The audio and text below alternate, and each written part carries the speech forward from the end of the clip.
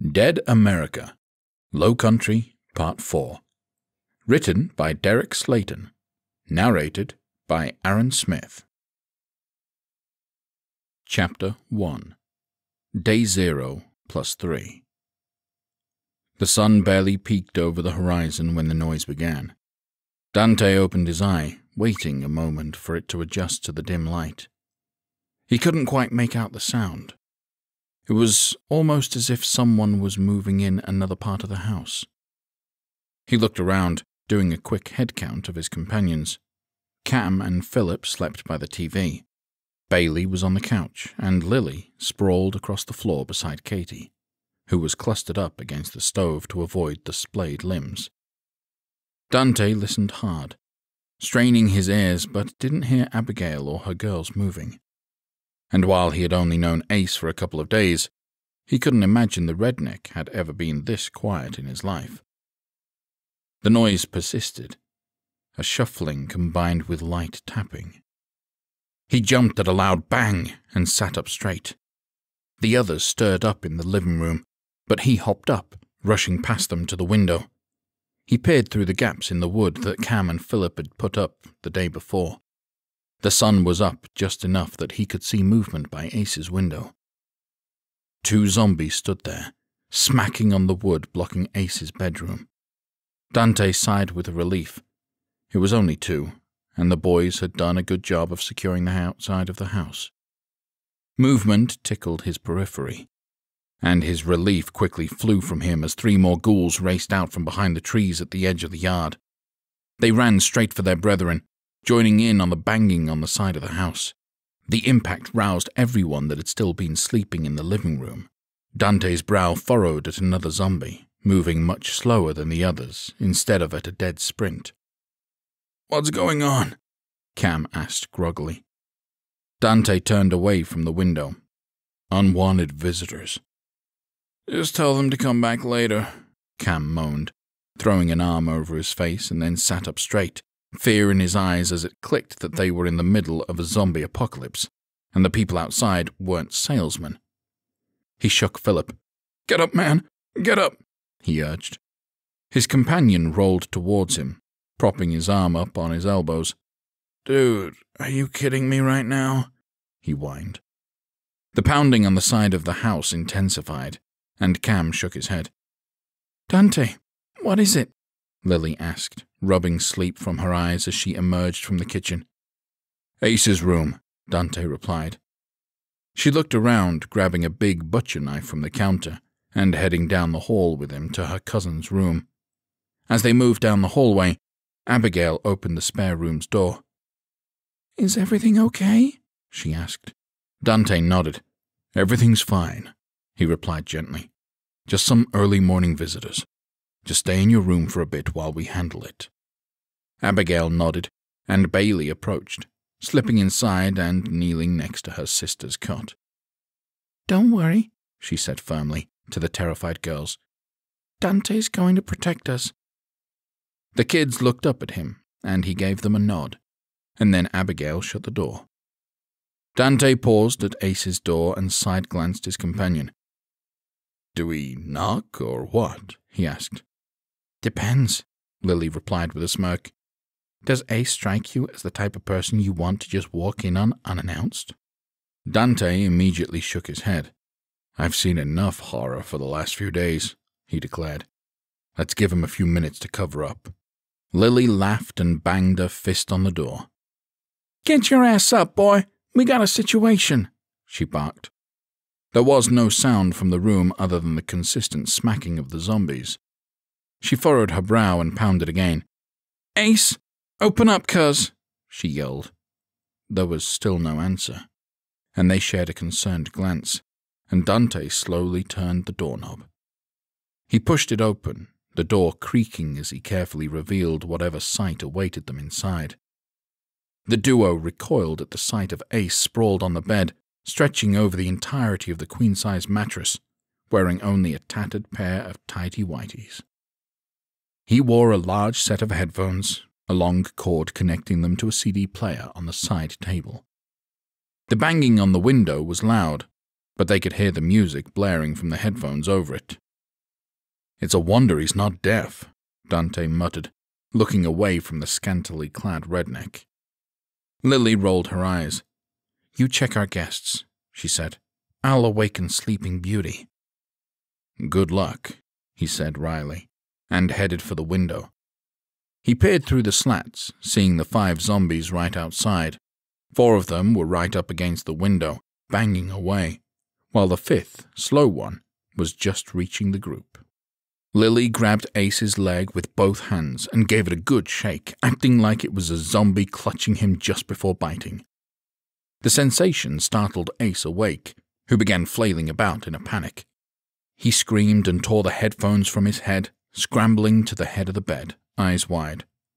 "What in the holy motherfucking shitballs are you doing, woman?" he cried, when he realized it was just his cousin. "I thought I was getting eaten." She wrinkled her nose. "With the way your tidy-whities are stained, they'd really have to be slumming it," she said, clucking her tongue. He looked down, realizing how exposed he was, and hopped away from the bed to find a pair of jeans on the floor. He threw them on, zipping up as he looked around, confused. "What the hell is that noise?" he asked. "Zombies," Dante replied. Ace blinked, just realizing that the bigger man was in the room too, but headed over to the window to survey the situation. He peeked through the slats, scanning the ghouls. "Holy shit, that's the Robinsons," he muttered, looking over the older couple with 3 teenagers. Everyone but the woman had visible bite marks on them. "You know them?" Lily asked, approaching them. Ace nodded. "Yeah, they had that house at the edge of town," he explained, motioning vaguely. "Built it a few years back." "Guessing that's not one we cleared?" Dante asked. The redneck shook his head. "I didn't think we needed to," he admitted. "The morning this all started, I saw a big old SUV pulling out of the driveway and hauling ass out of town." "Looks like whoever left, it wasn't them," Lily murmured. "Well, obviously, Lil," Ace said, rolling his eyes. Ignoring them, she peered through the wood to get a good look at them. "Judging by the looks of them, the mama keeled over and took the rest of them with her," she said. "Met Fred there a few times," Ace declared. "He always struck me as a bit of a wuss. No surprise he got eaten up by his wife." Lily crossed her arms. "Apparently his kids didn't fare much better." "There are any other houses you think are empty but we didn't check?" Dante asked. Ace shrugged. "Well, hell. Based on this, I think we need to check the rest of them," he suggested. "There's 1 more beside their house and 2 more on the other side of the gas station. I saw 'em leaving that morning, but now that I think about it, they could have left someone behind." Dante nodded in agreement. "Well, that's going to have to be after breakfast," Lily cut in, still looking out the window. "We gotta figure out what to do about these 5 first." Ace cracked a smile and headed for the closet. He rummaged around for a few moments and then returned with a large, medieval-looking sword. Dante and Lily blinked at him as he held it up in a victory pose. "Okay, King Arthur," Lily drawled. "What in the hell are you planning on doing with that thing?" "No, wait, scratch that." She held up a finger. "First question, why in the hell do you have that?" Ace grinned. "You remember a few years back when I was dating Betty Sue?" he asked. "Yeah?" she replied, raising an eyebrow. "Well, she dragged me to one of those Renaissance fairs down near Savannah," he explained. "And let's just say I got caught up in it. Saw this on the way out and just had to have it." Lily crossed her arms.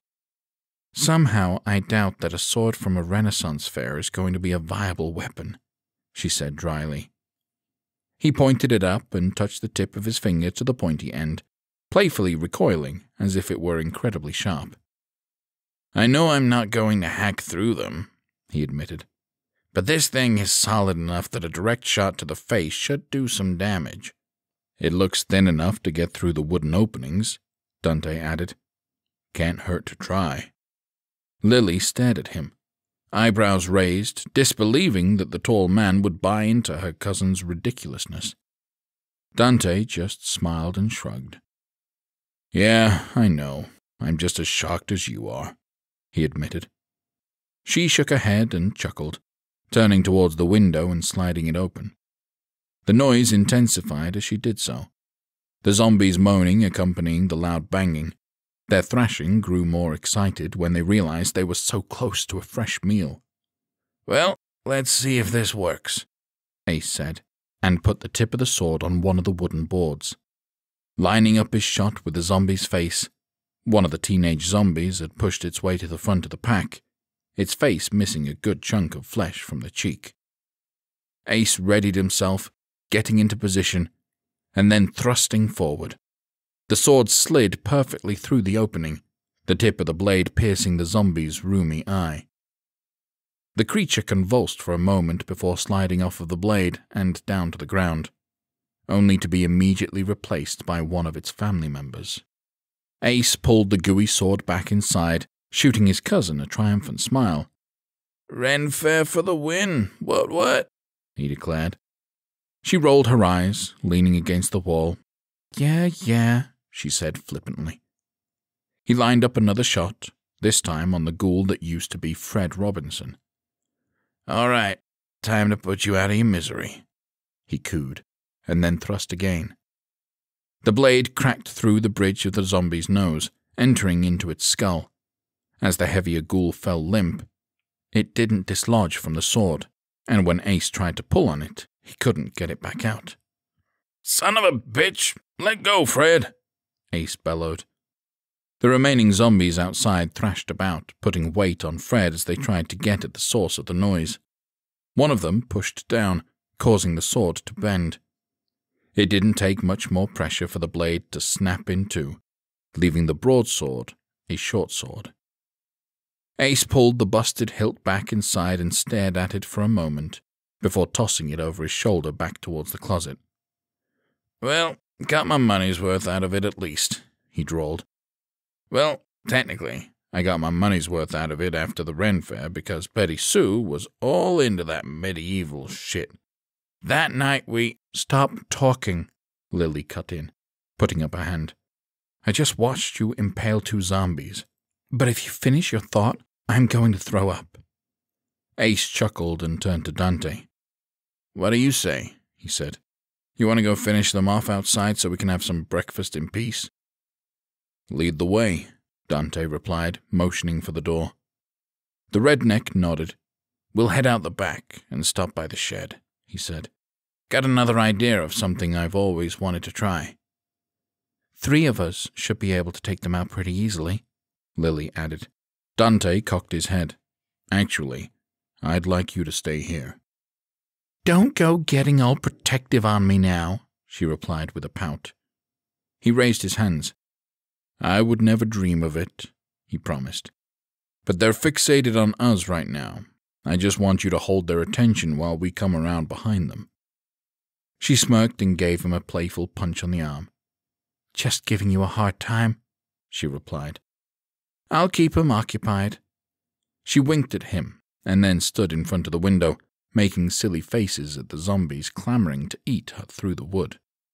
Ace led Dante out through the living room, where the other 3 were perched on the couch, looking nervously all around. "Is everything okay?" Katie asked. Dante nodded. "Yeah, just a few of the neighbors paying a visit," he said. "We should only be a couple of minutes, so you guys hang tight." The trio nodded, and the 2 men headed through the kitchen.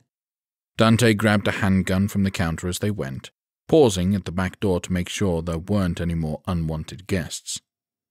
Ace peered around too, and thankfully the backyard was empty.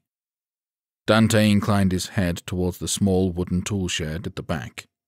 "So, you got something useful in there?" he asked. "Oh yeah, and better than that. I already have an idea," Ace declared. His companion raised his eyebrow. "Color me impressed," he admitted, "and terrified."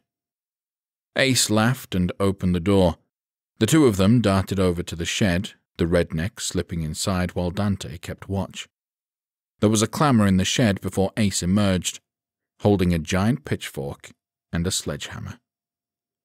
Dante stared at him for a moment. "Really?" he finally asked.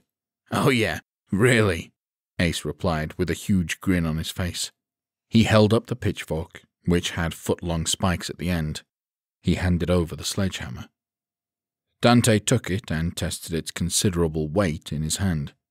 "So, what's the plan?" he asked. "Those things are pressed up against the wall, right?" the redneck asked. "Well, I figure if I get up ahead of steam, I should be able to punch them through with this and hold them in place while you go all Gallagher on them." Dante chuckled. "Little early for a sledge-o-matic reference, but we'll roll with it," he said. Ace gave him a little salute and then took a wide turn around the house, Dante close behind. They went out to the far edge of the grass, a good 30 yards away from the zombies that were still stacked at the window. Ace moved forward, but Dante grabbed his arm, holding him back. "What's up?" the redneck whispered. "You see something?" Dante shook his head. "I don't know," he murmured.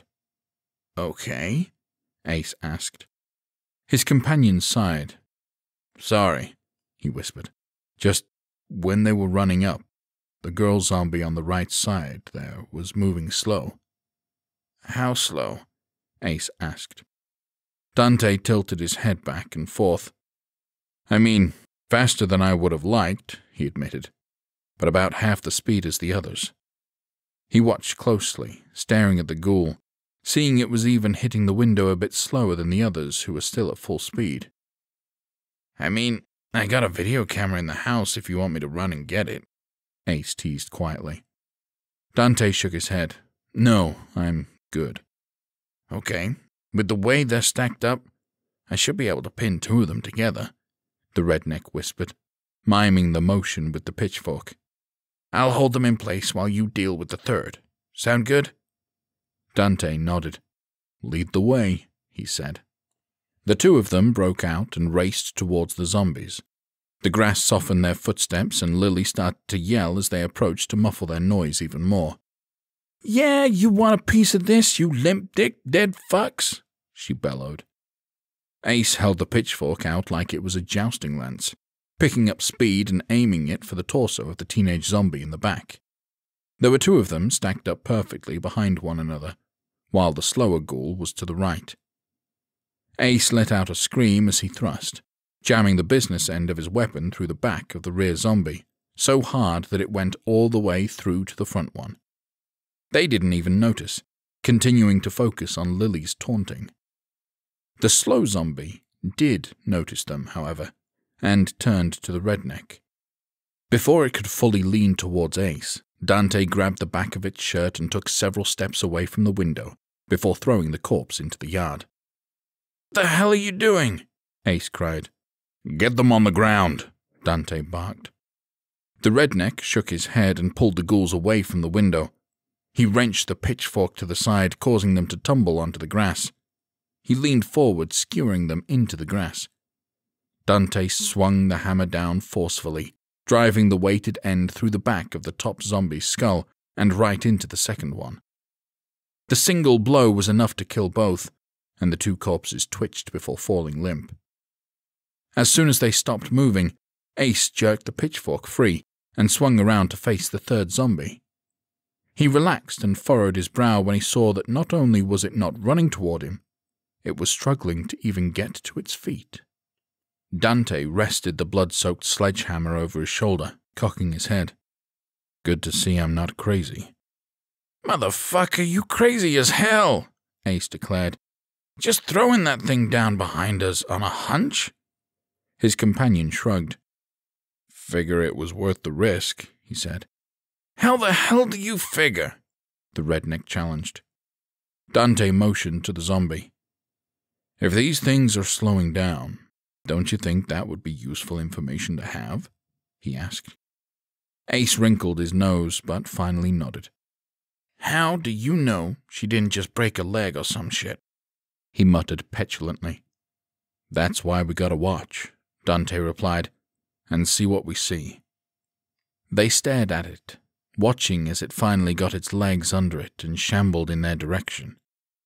It seemed to be a half-hearted speed walk, and they studied its legs, seeing no bones sticking out or anything looking out of place. "You see anything?" Dante asked. Ace shook his head. "Just a fucked-up bitch who needs her head caved in." His companion nodded in agreement and stepped closer to the zombie. He used the top of the sledgehammer to smash her in the chest, sending her tumbling back to the grass. He raised the hammer high and brought it down on her skull with a wet squelch. "What the hell was that all about?" Lily screeched through the slats in the window. Ace jerked his thumb over his shoulder. "Ask your man there," he drawled. Dante knelt down, looking over the dead ghoul to see if there was any special damage that could have caused it to be slow. "What's going on?" Lily called. "What do you see?" He stood up, shaking his head, and simply said, "Hope." Chapter 2. The group clustered around in the living room, mowing down on pancakes and scrambled eggs. Abigail emerged from the kitchen with a steaming hot pan. "Who needs more eggs?" she asked. Ace and Bailey both held out their empty plates, and she dished out heaps of eggs before turning and dumping the rest onto Lily's plate. She nodded and offered the older woman a smile. "Thank you." "You're welcome, dear," Abigail replied, and headed back into the kitchen, getting rid of her pan and re-entering with a plate for herself. "So, are you still dead set on going to see Maddox today?" Lily asked, scooping up a fork full of egg. Her cousin nodded. "Yeah, Dante was right about the food situation," he said through a mouthful of pancakes, spitting crumbs everywhere, much to Bailey's disgust. "So, unless you magically learned how to be a farmer last night, we're going to need someone who knows how to grow." Lily shook her head, letting out an exasperated sigh. "If you don't want to go," Dante piped up as he studied the sullen expression on her face, "Ace and I can handle it." She wrinkled her nose. "Thanks, but—" she sighed again. "If that slimy-ass fucker is still alive, I'm going to have to deal with him sooner or later. Might as well get it over with." "Do you want Philip and me to tag along today?" Cam asked, holding up a hand. Ace shook his head. "Nope. You boys got some chores to do in our absence," he declared. Philip groaned. "Chores?" he asked. "Really? You can call it whatever you want," the redneck replied. "But shit needs to get done around here." Dante leaned forward, setting down his fork. "You two did a great job fortifying the house, but now we need you to do it to some of the neighbors' houses as well," he explained. "As much as I like you people, having 6 of us in the living room isn't exactly a long-term sleeping solution." The boys nodded begrudgingly. "But what about zombies?" Philip asked. "Didn't you say those ones you killed this morning were your neighbors?" Ace jerked a thumb over his shoulder. "We'll handle that before we go," he explained. "While Miss Abigail was cooking, I checked the remaining houses. Only one on the other side of the gas station had some in there. Once we get that cleared, this town is ours." "So, which house do we start at?" Cam asked. Ace and Dante shared a quick glance, and the redneck shrugged. "The house across the street has a fence," Dante suggested. "It's a small chain-link one, but it's better than nothing. Get that boarded up and see if you can get something to block off the road and yards up to Ace's. If we have any more visitors, it would be nice to have them waiting on the perimeter instead of knocking on our bedroom windows." The redneck nodded. "Hey, fucking man to that," he drawled. They finished up their breakfast and set their plates down. Lily started shoveling her food into her mouth to catch up. "Take your time," Dante assured her with a smile, and she nodded in thanks. "From best I can tell, there was just one of those things in the last house," Ace piped up. "Scarface and I can handle it. You just be ready to go when we get back. Bit of a haul down to Hardyville."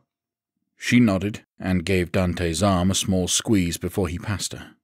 The duo grabbed their farm tool weapons from the porch and headed to the road, walking towards their target house. The morning had turned out fairly nice, a bit cool with the breeze, with the sun warming their faces. "Fucking zombies, man," Ace declared. Dante raised his eyebrow. "Is that in general? Or do you have something specific to curse them about?" he asked. "Football, man," the redneck whined. "Perfect weather for grilling in the backyard before the game started. Then sitting on my ass for 12 straight hours with the case of beer by my side, stuff in my face while watching grown men give each other concussions.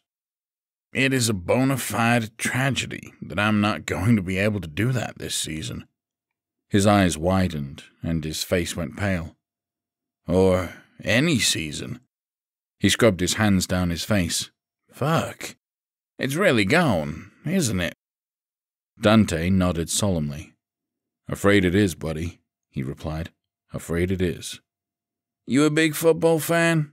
Ace asked, taking a deep breath in his misery. "Seattle has a hell of a team." His companion shook his head. "I would watch a bit whenever Grace was over," he replied. "She was a die-hard fan, never missed a game. I was kind of indifferent." "So your sister's a fan, huh?" the redneck asked, cocking a brow. "She ever drag you to a game so you could tailgate?" Dante chuckled. "We talked about it a few times," he admitted. "But Grace isn't what you'd call a morning person." "Oh man, you are missing out," Ace moaned. "Well, just like I'm being your wingman for Lil, I'm going to help you out here too." He ignored Dante's snort and continued. "I still got a couple of games on the DVR, so tomorrow morning I'm going to get up early, and we're going to do a proper tailgate. We're going to grill whatever we can find, drink a few beers before breakfast, and then sit down and watch us a football game. Got to take advantage of that shit while we can." His companion chuckled and nodded. "I appreciate that, man," he replied. "And you're right. We gotta get in that TV watching while we still have power." "Fucking fuck," Ace stammered, smacking his thigh. "I didn't even think about the power. I was talking about the beer running out." Dante shrugged. "Unless there's a direct attack, the power plant should be okay for a few more days," he said. "Maybe even a week on its own. Of course, we might actually have power for a while thanks to the QXR guys. They probably got people addressing that as we speak." "Here's hoping," Ace said. "I think one of my neighbors has a generator or two, and the gas station got refueled a few weeks back. It would get us through in a pinch, but it would be loud as hell." They reached the target house, and he held his pitchfork high. "But one problem at a time." "This the house?" Dante asked. The redneck nodded. "Yep." Dante took a deep breath. "So, how do you want to do this?" "I looked in through the front window and saw it wandering around the living room," Ace replied. "Checked the other windows and didn't see anything, so this is probably it." Dante studied the front door, noting that it was elevated at the top of 4 brick steps. He cracked a smile. "You like physical comedy?" he asked. "Physical comedy?" Ace blinked at him. "Oh, you mean like when people fall down and shit? Hell yeah, I do." His companion motioned for him to stay put. "I got an idea," he said. They reached the front door and Dante reached for the knob, but then stopped. He bent over and pulled up the welcome mat, finding a key beneath it. "Gotta love small towns," he murmured, and slid it into the lock as quietly as he could. He turned the bolt softly and then wrapped his hand around the knob, glancing at Ace. The redneck stood several feet away from the stairs, pitchfork at the ready. Dante nodded and then threw open the door. "Knock, knock," he yelled. A zombie moaned and tore for him, arms outstretched. He jumped out of the way at the last second, and it ran straight ahead, not comprehending the stairs, immediately falling down onto its face. Before it could scramble to its feet, Ace drove the pitchfork into its back, pinning it to the ground. It writhed and flailed and tried to squirm away, but Dante was quick with the sledgehammer, bringing it down hard to crush its skull. As soon as the corpse fell limp, both men dissolved into laughter. That is one dumb son of a bitch, Ace declared through his gasps. Of course he wasn't that bright when he was alive, either. Dante waved for him to follow. Let's clear the house just to be safe, he suggested. The duo headed inside, moving swiftly through the rooms, knocking on any closed doors and listening for sound. A moment later, they rejoined each other in the front hall, finding nothing else. Ace led them into the kitchen, opening up the fridge and finding a case of beer. Good news. We're set up to tailgate tomorrow, he said, pulling out the case with a flourish. Well, let's get this meet and greet with Maddox out of the way so we can start prepping, Dante said, and they sauntered outside, heading back to collect Lily. Chapter 3. Ace, Dante, and Lily piled into the truck, the latter in the middle. The rest of the group stood on the porch watching them. Get what you can done today, Dante called through the open passenger window. If there's any trouble, you get in the house and stay there. We'll handle it when we get back. Everybody good on that? There were nods all around, and Ace fired up the truck, waving. He did a burnout as he pulled out of the yard, fishtailing a bit on the road as he headed for the highway, making the turn south. So, how far is this place again? Dante asked. Ace tilted his head back and forth. Should take half an hour to get there, he replied. Hardyville is only about 15 miles or so, but Maddox has himself a little hideaway down by the river. Got to do a bit of off-roading to get to his place. If he's that far off the grid, there's a good chance he's still alive, Dante said. Lily scoffed. He's a cockroach in human form, she drawled. That's how he's still alive. Guessing things didn't end amicably? Dante asked, avoiding her gaze. There was a long pause, and Ace finally chuckled. You can tell him, Lil, he assured her. I don't think he's gonna run away. Dante raised his eyebrow. That bad, huh? Yeah, she replied with a sigh. I caught him in bed with my cousin. Dante wrinkled his nose. Yikes. Oh, that's not all, she replied with a dark laugh. I grabbed a knife from the kitchen and proceeded to chase his naked ass down the street, yelling that I would cut it off and feed it to him if I ever saw him again. Dante blinked at her, and then a smile broke out on his face. So, what you're saying is I should do the talking when we get there, he asked. Unless he's uncooperative, she amended, crossing her arms, at which point I can jump in. Good to know we have a negotiator with us, Dante declared, and the trio erupted into laughter. The road was nearly empty towards Hardyville, save for a single overturned car a few miles outside of town. How big is this town, anyway? Dante asked. Ace shrugged. Just a few thousand, and it's spread out pretty good, he replied. Still, we're not going to chance it. I know the back road's good enough to get us there without going near the center of town. He pulled off of the highway onto a country road, driving for a few miles before hitting the river. The view was beautiful, with tall grass complementing the water and blowing in the breeze. A shame we didn't bring our fishing poles, Dante said. Looks like a nice day for it. Well, if we get Maddox on our side, I'm sure he has a private spot for you to get your fishing fix, Ace replied. If you think I'm a country boy, you ain't seen nothing yet. He drove along a small road running near the river for a few miles. Dante soaked in the beauty which he knew was going to be in short supply that day, or really for the foreseeable future. Eventually the truck slowed to a crawl in the middle of the road. It's still a little further up, Lily said. Her cousin shook his head. Nah, we're close, Lil, he insisted. I'm telling you, the turnoff is still a ways up, she snapped. Ace rolled his eyes. And I'm telling you that ever since you threatened to feed his foot long to him, that he put in a new entrance, he replied. She scoffed again. Foot long? She clucked her tongue. That thing barely qualified as a little smoky. Dante chuckled under his breath. There it is, Ace cried, and turned off of the road, rolling through a narrow ditch through a small opening in the trees. As soon as they cleared it, they found themselves on a dirt road that wove its way through the forest. "Pretty impressive for a small-town drug dealer," Dante said. "If you didn't know what you were looking for, you'd drive right past it." Lily nodded. "My guess is that was his brother's doing," she said. "Tate ain't a lot of things, but he has their security on lockdown."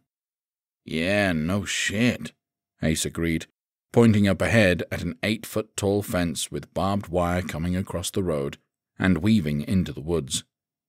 There was a call box by the entrance. Lily's eyebrows raised as she appraised the setup. "Looks like they've really upgraded their operation," she said. "Either that, or Maddox is extremely protective of his, Dante paused and smirked. Goods." Lily laughed as Ace pulled up to the call box. He reached out and hit the button, and it rang a few times before a hoarse voice floated through the speaker. "Sorry, we're not entertaining company at the moment," somebody said in a slow, lazy drawl.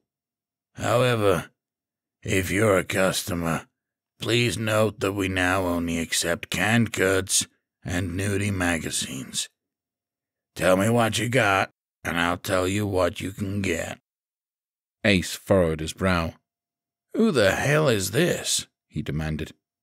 "This is Henry, man," the guy said brightly. "Now what can I get you?" "You can get me Maddox," the redneck said firmly. "That's what you can get." There was a sigh through the speaker. "Oh, man," Henry whined. "He's like in the other room and stuff." "Then go get him," Ace demanded. "Well,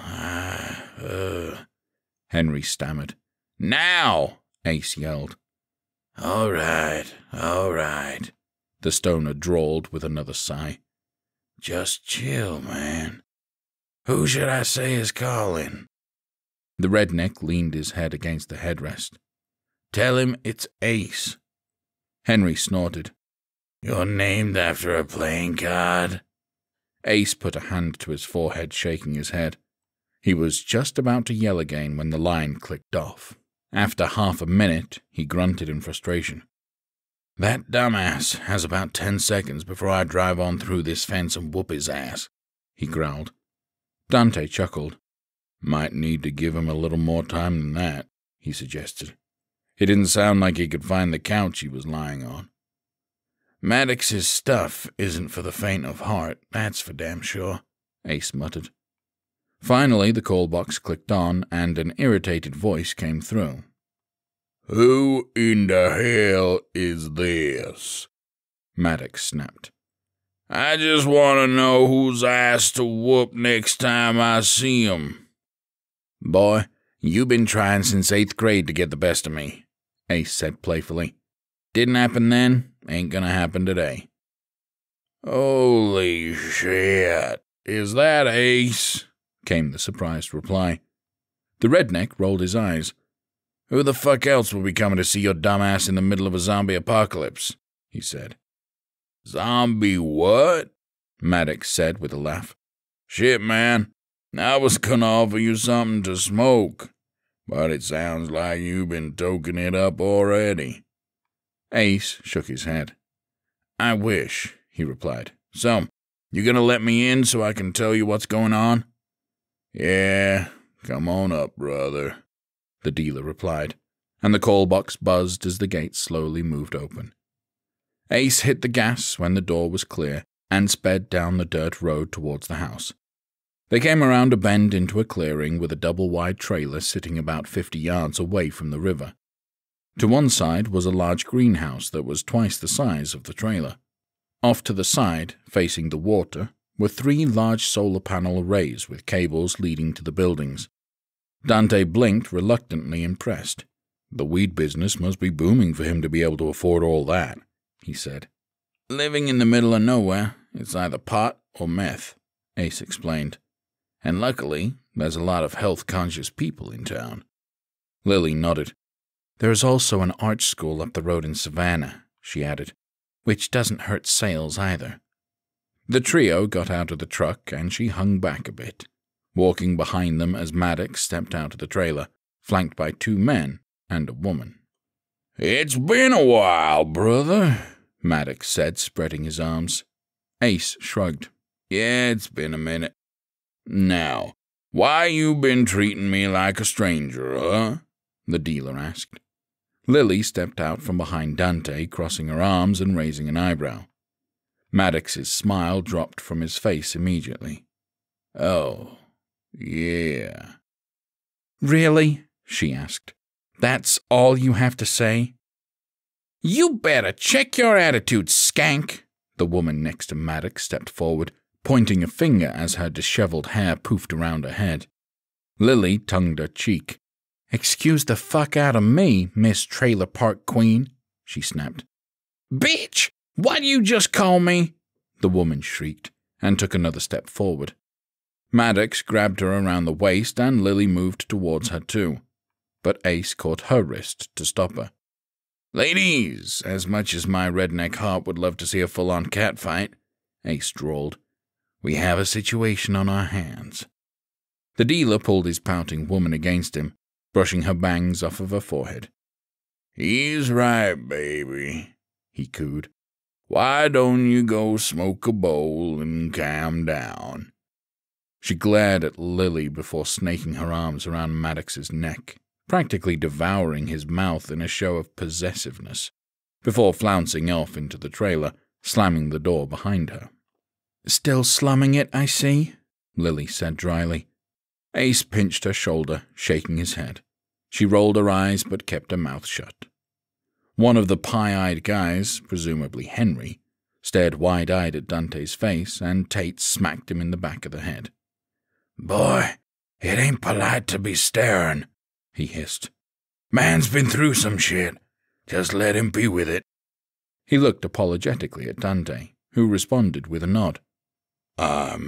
Henry stammered, shaking his head and looking at the ground. "I'm sorry, sir." Dante smiled softly. "It's all right." "Who's your new friend here, Ace?" Maddox asked. "Oh, him?" The redneck motioned to his large friend. "This is Dante. He's a big old badass who found his way to my doorstep." Maddox stepped up, cocking his head. "Big old badass, huh?" he asked. "So, what makes you so big and bad?" "I'm humble," Dante replied with a smirk. "So you'll just have to stick around and watch me in action." The dealer chuckled. "Okay, come on now. I'm gonna need more than that," he drawled. "Like what would you do if I grabbed your—" He snatched a fistful of Dante's shirt, and the bigger man smacked his arm away, catching him around the throat with his free hand. Maddox blinked up at him in shock and then grinned. Tate rubbed his forehead, shaking his head. "Yep," Maddox choked out. "Pretty good." "I think my dumbass brother gets the point," Tate suggested, scratching the back of his head. Dante smirked and let go. Maddox sucked in a lungful and coughed before giving him a thumbs up. "I like him," he said hoarsely, and then cleared his throat.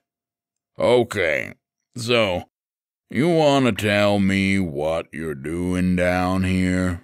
I'm guessing with your zombie comment, it's not because you need drugs." "We've just been referring to them as zombies since it's as good an explanation as any," Ace explained. Tate cocked his head. "What makes you say that?" he asked. "Have you not been paying attention to what's going on out there?" Lily demanded, motioning over her shoulder. Henry shook his head slowly. "Not since the news went dead a couple of days ago. Man," he drawled, "we've been locked up tight here ever since." "So, you don't know about the bites?" she asked, furrowing her brow. Maddox shrugged. "I mean, we know those things try to bite," he replied. "But what about 'em?" "The people who get bitten are infected," Dante explained. "When they die, they come back." "Hence zombie," Ace added. Maddox wrinkled his nose. Good thing we didn't let old Chucky bite us then, he said. Who's Chucky? Dante asked. Maddox and his brother shared a look, and Tate nodded. Come on, the dealer said, motioning for them to follow. There's something you need to see. He led the group down a trail through the woods. They walked a couple 100 yards until they reached a shack that was no bigger than 10 by 10 yards squared. There were a couple of windows that were closed, and the door had been boarded up. Our uncle used to live here back in the 80s, Tate explained. Went abandoned for quite a while after his death. Then we started using it before upgrading our digs. Lily rolled her eyes. Impressive, she mocked. So why did you bring us down here? Maddox opened his mouth, giving her the side-eye, but Tate spoke up, pointing. Look in the window, he said. The three stepped up to the window, peering into the dim, ransacked space. Looks like how I would expect Maddox to live, Lily muttered. He pursed his lips, ignoring her, and knocked on the glass. A second later, a zombie emerged from the shadows, shambling towards the window. It didn't have any visible bite marks and looked clean save for the decaying skin. Is there anything wrong with him? Dante asked. Maddox raised an eyebrow. You mean besides being dead as fuck? I mean with his legs, Dante replied, pointing. Could he run before? The dealer nodded emphatically. Oh, hell yeah, he replied. Couple days ago, he said he wasn't feeling well and asked if he could crash out in the cabin. We came down a few hours later to check on him, and he ran like a fucking Olympic sprinter, smacking into the windows. We got bored and started having fun with him, Tate added, baiting him to keep running around the cabin like a crazy person. Dante cocked his head. When did he slow down? He asked. Started getting gimpy yesterday, and frankly just took all the fun out of it, Maddox said with a sigh. Dante and Ace shared a pointed look. Hey now, don't go getting all judgy on us now, Tate drawled, pointing a finger at the visiting redneck. Especially with all the shit you've pulled over the years. Ace shook his head. Nah, it's not that, he said, waving a hand. We think they're slowing down. The stoners looked at each other, confused. Okay, you guys are going to have to start from the beginning, Maddox piped up, because it feels like we're coming in halfway through. Henry slowly raised his hand, looking nervous. Nobody knew quite how to react until Dante finally pointed at him. Yes? He asked. The stoner chewed his lip for a moment with his hands still in the air. Why don't we go smoke a bowl? He asked, and let them fill us in. Well, hot damn, there it is, Maddox declared, clapping his hands together. Is one good idea this week. Come on, let's go have us a chat in comfort. Chapter 4. The four rednecks sat there, dumbfounded, staring at the trio after the long tale they'd just been told. Maddox reached over and grabbed the bong from Henry, taking a long hoot and holding it in for half a minute before exhaling a massive cloud of smoke towards the ceiling.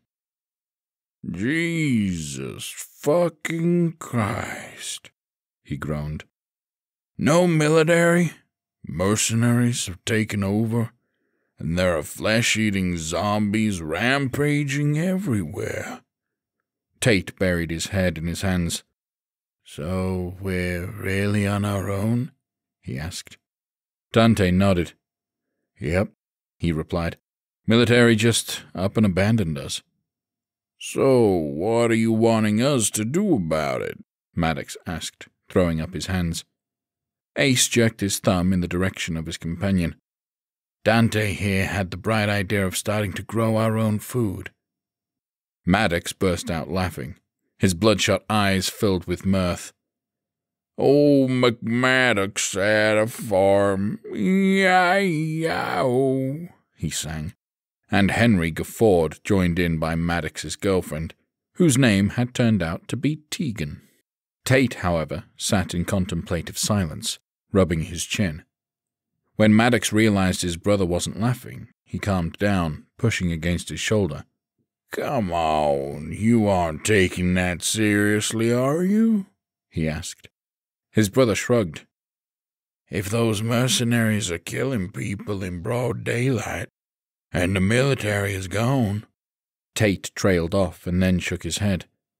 We have to assume this situation is far worse than we can imagine. Maddox chewed his lip, glancing over at Tegan and Henry, who were still singing Old McMaddox and laughing. You two knock it off, he snapped. Henry clamped his mouth shut and Tegan pouted. You really going to talk to me that way? She whined. Yes, he replied. And if you ever want to smoke any of my shit again, you're going to be quiet. She crossed her arms and flopped back against the couch, screwing her face into a comically dramatic scowl. Maddox contemplated for a moment and then leaned forward. Man, I'm not even sure where to begin, he groaned. Henry, what do you think? What the hell are you asking that teenage burnout for?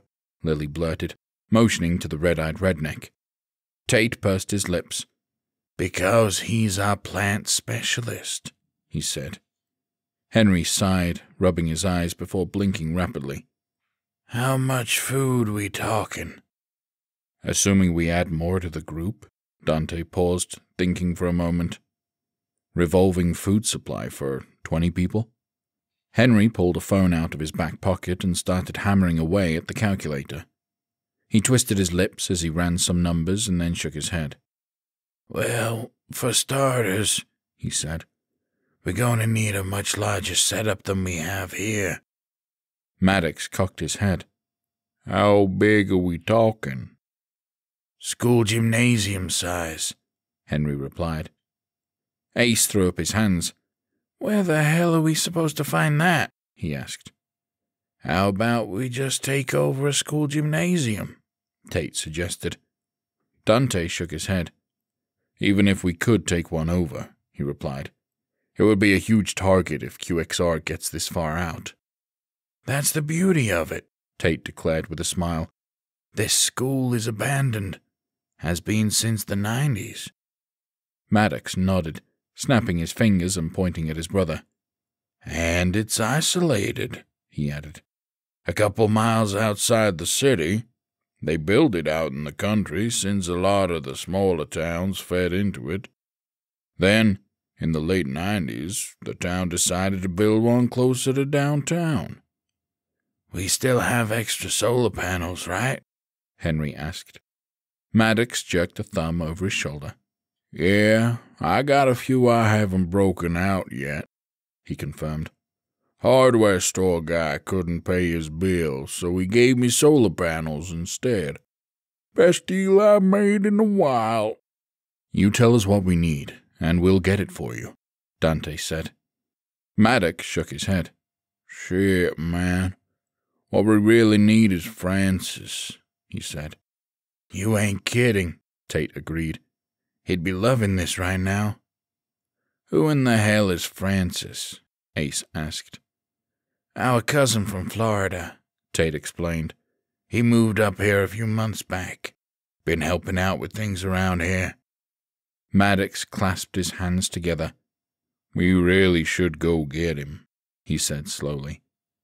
That's gonna be a hell of a job, Tate reminded him, letting out a deep whoosh of breath.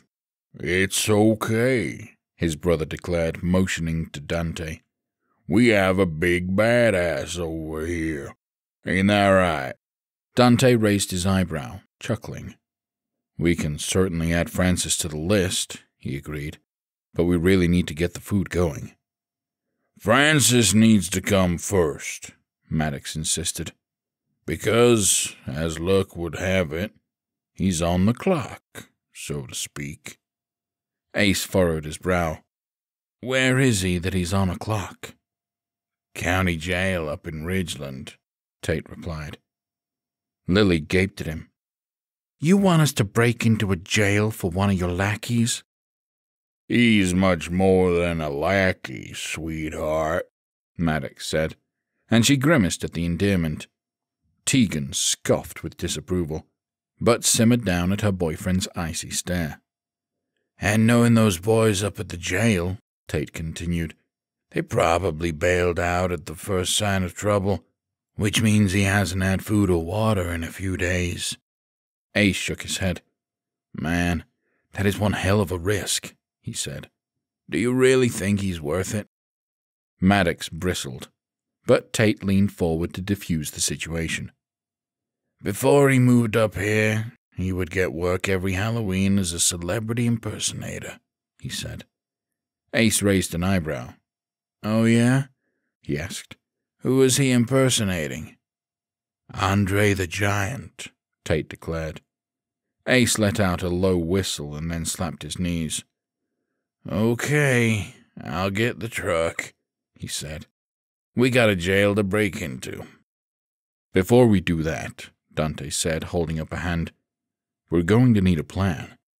I imagine breaking into a jail, even a county one, isn't going to be all that easy. Maddox jerked his thumb over his shoulder.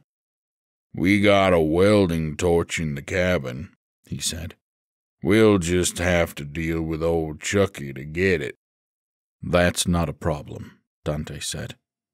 Torch should get us inside without issues, Maddox continued. Same with the cell. Last time I was there, they were still using the old-school locks with the oversized keys. Dante nodded slowly. Sounds like a secure facility there, he said. It's a county jail in a small town, Tate drawled. 99% of the people in there got popped for DUI or drugs. Dante cocked his head. And what did Francis do to get in that 1%? Maddox chuckled. He body slammed 2 people at a bar, he replied, at the same time. Liking this guy already, Ace said with a grin. Henry tore a sheet of notebook paper from the pad he'd been writing on and handed it over to Maddox. What the hell is this? The dealer asked, brow furrowing. It's a shopping list, Henry explained. There's a great little farming supply store in Ridgeland that should have everything on that list. Maddox crossed his arms. The fuck I look like? Your mom? He snapped. Get off your lazy ass and get ready to go to the store. Question, Lily piped up, holding up her palm. Does anybody else besides Henry know how to grow food? Nobody moved or said anything. She raised her eyebrows. Didn't think so, she said firmly. That makes Henry the most important member of this group, so he's not going anywhere. I'm important too, Tegan piped up, so I shouldn't have to go out there. Lily rolled her eyes. Sucking little smokies ain't important, she muttered under her breath. What did you say? The other woman snarled. She was just reminding me to ask if you guys had more weapons, Dante said quickly. Ace nodded, stifling a smile. Yeah, our supply is limited, he added, to say the least. Tate and I got handguns, Maddox replied. That's about it. Some drug kingpin you are, Lily scoffed. He glared at her. The fuck I look like? The head of the Rivas cartel? He snapped. I'm a small-town weed slinger. I don't have any need for heavy artillery. Before she could argue, Dante patted her leg and got to his feet. Well, if you know any place to get heavy artillery, he said, if QXR comes a-knocking, we could use it. Maddox and Tate shared a look, and the later shrugged. We might know of a place, he said. But first things first, it's time for a jailbreak. Chapter 5 The drive to Ridgeland was mostly quiet, with only the occasional zombie sighting on the side of the road. A side street sometimes came into view within sight of the interstate, which was devoid of life. No cars, no zombies, no nothing. It's like the world just stopped on a dime, Dante mused. Don't think I've ever seen an interstate that empty. Lily shook her head. No real reason for people to be on the road, even on a good day outside of going between Savannah and Charleston, she explained. Outside of transport trucks, that is. Port of Savannah, right? He asked. Yeah, it's a trip going over that bridge into town, she replied with a nod. Gotta be tall enough for those ships to squeeze under. Really gets you up there. Ace barked a laugh. Hell, it took me till I was 22 before I owned a car with a good enough engine to make it up that incline, he added. Well, if these zombies keep slowing down, we might have to pay Savannah a visit, Dante suggested. Could be some useful stuff in those shipping containers. The three of them thought about it for a few moments as they reached the town line. Ridgeland, much like Hardyville, was a small town of a few thousand people. The jail was just a few blocks north of the farming supply store, which meant they had to venture into the heart of town. Maddox slowed his truck to a stop ahead of them, reaching his arm out the window to motion for them to pull up beside. What do y'all want to hit first? He asked as Dante unrolled his window. I think it's going to be smarter to hit the farm supply store first, he replied. That said, how close is the jail to the store? Less than a mile, Maddox replied. Dante nodded thoughtfully. I think we should do a drive-by of the jail, he suggested, just to see what we're up against. It's a fucking jail, Maddox drawled. I mean, what are you expecting us to be up against? Dante cocked his head. Well, we had a crowd of zombies around the TV station when we went, he explained. These things have a tendency to congregate around buildings if they think there are people in it. If we're going to have substantial company, it might be good to know, don't you think? Maddox glanced at his brother in the passenger seat. Tate shrugged. Man's got a point, he said. Yeah, all right, Maddox said with a sigh. Ace, I'm gonna be hauling ass, so you stay on my bumper. Lead the way, brother, Ace called. Maddox smacked the side of his truck to fire himself up before slamming on the gas. Ace hit his, easily catching up to him. They cut straight through the center of town, moving at a fast clip. As they went by the streets, Dante and Lily peered down to see what was going on. Focus on the left, he instructed. I'll cover the right. As they flew by the side streets, they looked down them for zombies. While there weren't any major congregations of them, there were still several packs numbering as high as what looked to be 24 in a single group. Dante furrowed his brow with worry. If they weren't careful, they could have a horde fairly easily. There's the supply store, he said as he spotted it down one of the empty streets. We're looking good down there, at least for now. Let's hope it stays that way, Ace replied. They came out of the downtown area into a residential community, which was a lot quieter than downtown. There were still a few packs of ghouls roaming about, including one or two that ran out in front of Maddox's truck.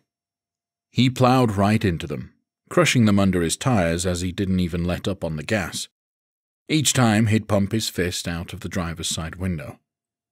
Enthusiastic, isn't he? Dante asked dryly. Lily rolled her eyes. That's an understatement, she replied. No matter how trivial the accomplishment, he'll let you know how awesome he was. I can see why you dumped him, he said with a chuckle. That sounds exhausting. You have no idea, Lily drawled. Ace slammed on the brakes, lurching everyone forward and barely missing Maddox's rear bumper in the process. Muttering obscenities, Ace curled the wheel and backed up, driving around to come up alongside the other vehicle. What the hell, man? He demanded. Maddox pointed in the direction of the jail. The trio stared front and froze at the sight of 24 ghouls clustered by the front entrance. "Well, ain't that a kick in the dick?" Ace breathed. Maddox nodded sheepishly. "Yeah, hoping you boys got an idea of how to get past them," he said, "because that front entrance is the only one there is." "Let's get back to the farming supply store," Dante suggested. "Maybe we can find something in there." Chapter 6. The 2 trucks pulled up outside of the small farming supply store a block off of the main road in a row of shops. They quickly hopped out, looking around for any ghouls that were wandering around, luckily finding none. Maddox immediately headed for the front entrance, but Dante held out an arm to stop him. "Hold up there, bud," he said. "We have to be prepared for anything in there." Maddox stopped in his tracks, nodding and taking a step back. Ace approached, holding out to Dante.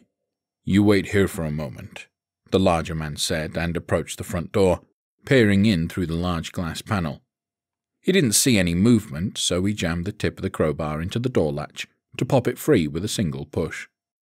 As soon as he breached the store, he heard shuffling and moaning, followed by multiple sets of feet rushing towards him. He stood his ground in the doorway, watching intently in the dimly lit store. A moment later, a zombie tore around the corner, almost running completely past him before spotting him and adjusting course.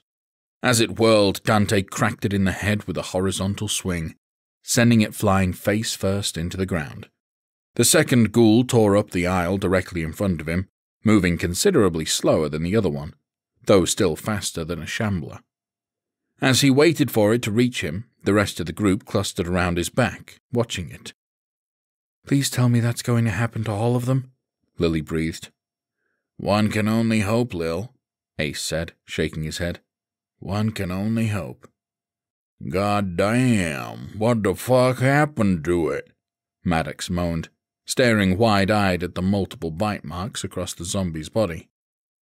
"That's what those things do to you," Lily replied. "They rip you up." He didn't respond, simply watching in horror as the ghoul grew close enough for Dante to impale it with the crowbar. With its skull crushed, the corpse crumpled to the floor. Once it was down, there was silence. Just to be sure, Dante leaned down and smacked the floor a couple of times with the metal. But there was no response. "Let's get what we need and get moving," he instructed, leading the way inside. As he secured the door behind them, he pointed to his companions as he spoke. "Lily, Ace, start pulling everything we need for the farm. Just stage it by the door, and we'll load everything up at the end. You two, let's figure out how to get past those zombies at the jail." Everyone leapt into action. Lily and Ace rushing off with the list to pull things from the shelves.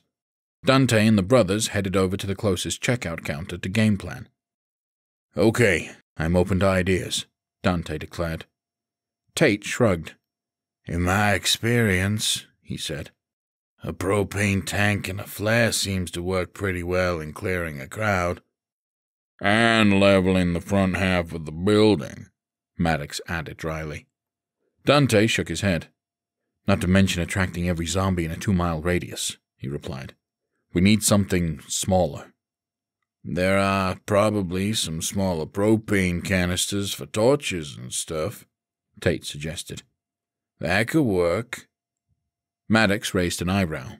"That ain't gonna pack enough punch, is it?" "We'd have to get several of them, that's a given," his brother confirmed. "Is it going to create much shrapnel?" Dante mused. "These things aren't going to be hurt by the concussion blast." Tate shook his head, pursing his lips in thought. Lily passed by with an armload of seed packets and dumped them into a shopping basket by the cash. "Why not just make some potato cannons?" she asked. "You want to attack these things with potatoes?" Max drawled, rolling his eyes. "No, dumbass," she snapped. "I said a potato cannon. You do realize you can fire anything out of those, don't you? Just has to be packed tightly." He sneered at her. "Potato, rock, whatever," he said dismissively. "It's still not going to take out the horde." She shook her head, pointing to a display against the wall behind them. The three men turned and spotted the nuts and bolts section, filled with thousands of small metal objects. "You're a genius," Dante breathed, nodding in approval. She smirked. "Just motivated to get you boys done with your planning so you can help us carry this shit," she said flippantly. "But thank you." She winked at him and hefted a bag of potting soil over her shoulder and strolled over to the door. "I've never made a potato cannon before," Dante admitted to the guys. "Is it difficult?" Tate shook his head. "Nah, just need some PVC pipe, a drill, and some sort of flammable agent," he explained. "Shouldn't be difficult to find here. However, they aren't very durable. Might only get a shot or two out of them before they risk shattering, especially with the velocity we're going to need. So we're going to need to make a few." "What about the tightly packed object?" Dante asked, studying the wall. "Can we get the bolts tight enough?" Tate approached the display and looked for a moment, hand over his chin. Finally, he found a plastic bag dispenser and tore one off, pouring a couple handfuls of bolts before wrapping up tight. He tossed it over to Dante, who inspected it with a smile. "I'd say that works," he said. "Let's get to building." Tate nodded. "If you want to start backing these up, Maddox and I will start building the cannons," he suggested. "Get 'em about halfway full and set 'em to the side. We'll adjust the size when we get 'em assembled." Dante nodded and headed for the display. But as he reached for the bag, Ace yelled from the front door. "We got company!" he barked. Everyone tensed, drawing their guns and ducking. "What do you see?" Dante called.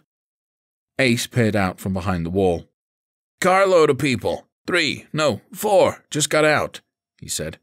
"They're walking this way." "QXR?" Dante demanded.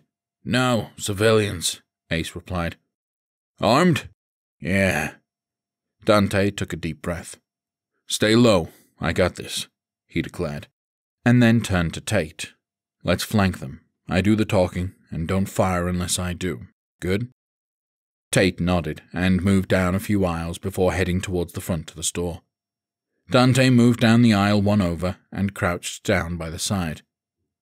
The front door opened and somebody said, "I don't know about this," in a worried voice. "There are trucks out there." "We need ammunition, and this is the only place in town to get it," somebody else said. "We'll be in and out quick, I promise.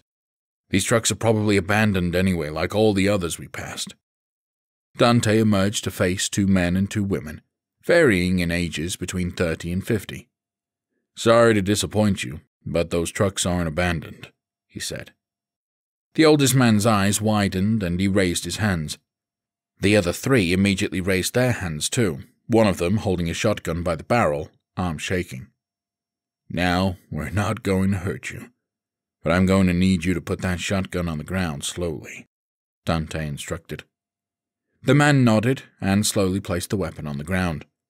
As soon as it was down, Tate emerged from behind them, grabbing the weapon and stepping back into the main aisle, out of their reach. "Now, what are you doing here?" Dante asked, crossing his arms.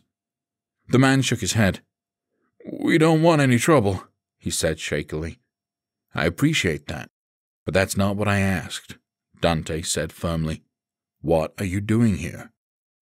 "We're getting out of town," the man explained. "But we used up most of our bullets just getting out of our house. We came here to restock before hitting the road." "Road to where?" Tate asked. "My brother has a farm a couple hours north of here, near Kingstree," the man said, and the woman behind him tugged on his shirt in a panic. "Oh, relax, woman. If they wanted us dead, they'd shoot us here. They aren't going to track us to Kingstree." Tate cocked his head. "City life ain't cutting it for you anymore?" he asked, lowering his gun. Dante motioned for the group to put their hands down, and everyone relaxed. "Not after what we heard about Beaufort," the oldest man replied. "Beaufort? Huh?" Tate asked. "What did you hear?" The man turned to his companion. "Billy, you want to tell him?" he asked. "My girl and I live in Beaufort. At least we did until this morning, the young man next to him said.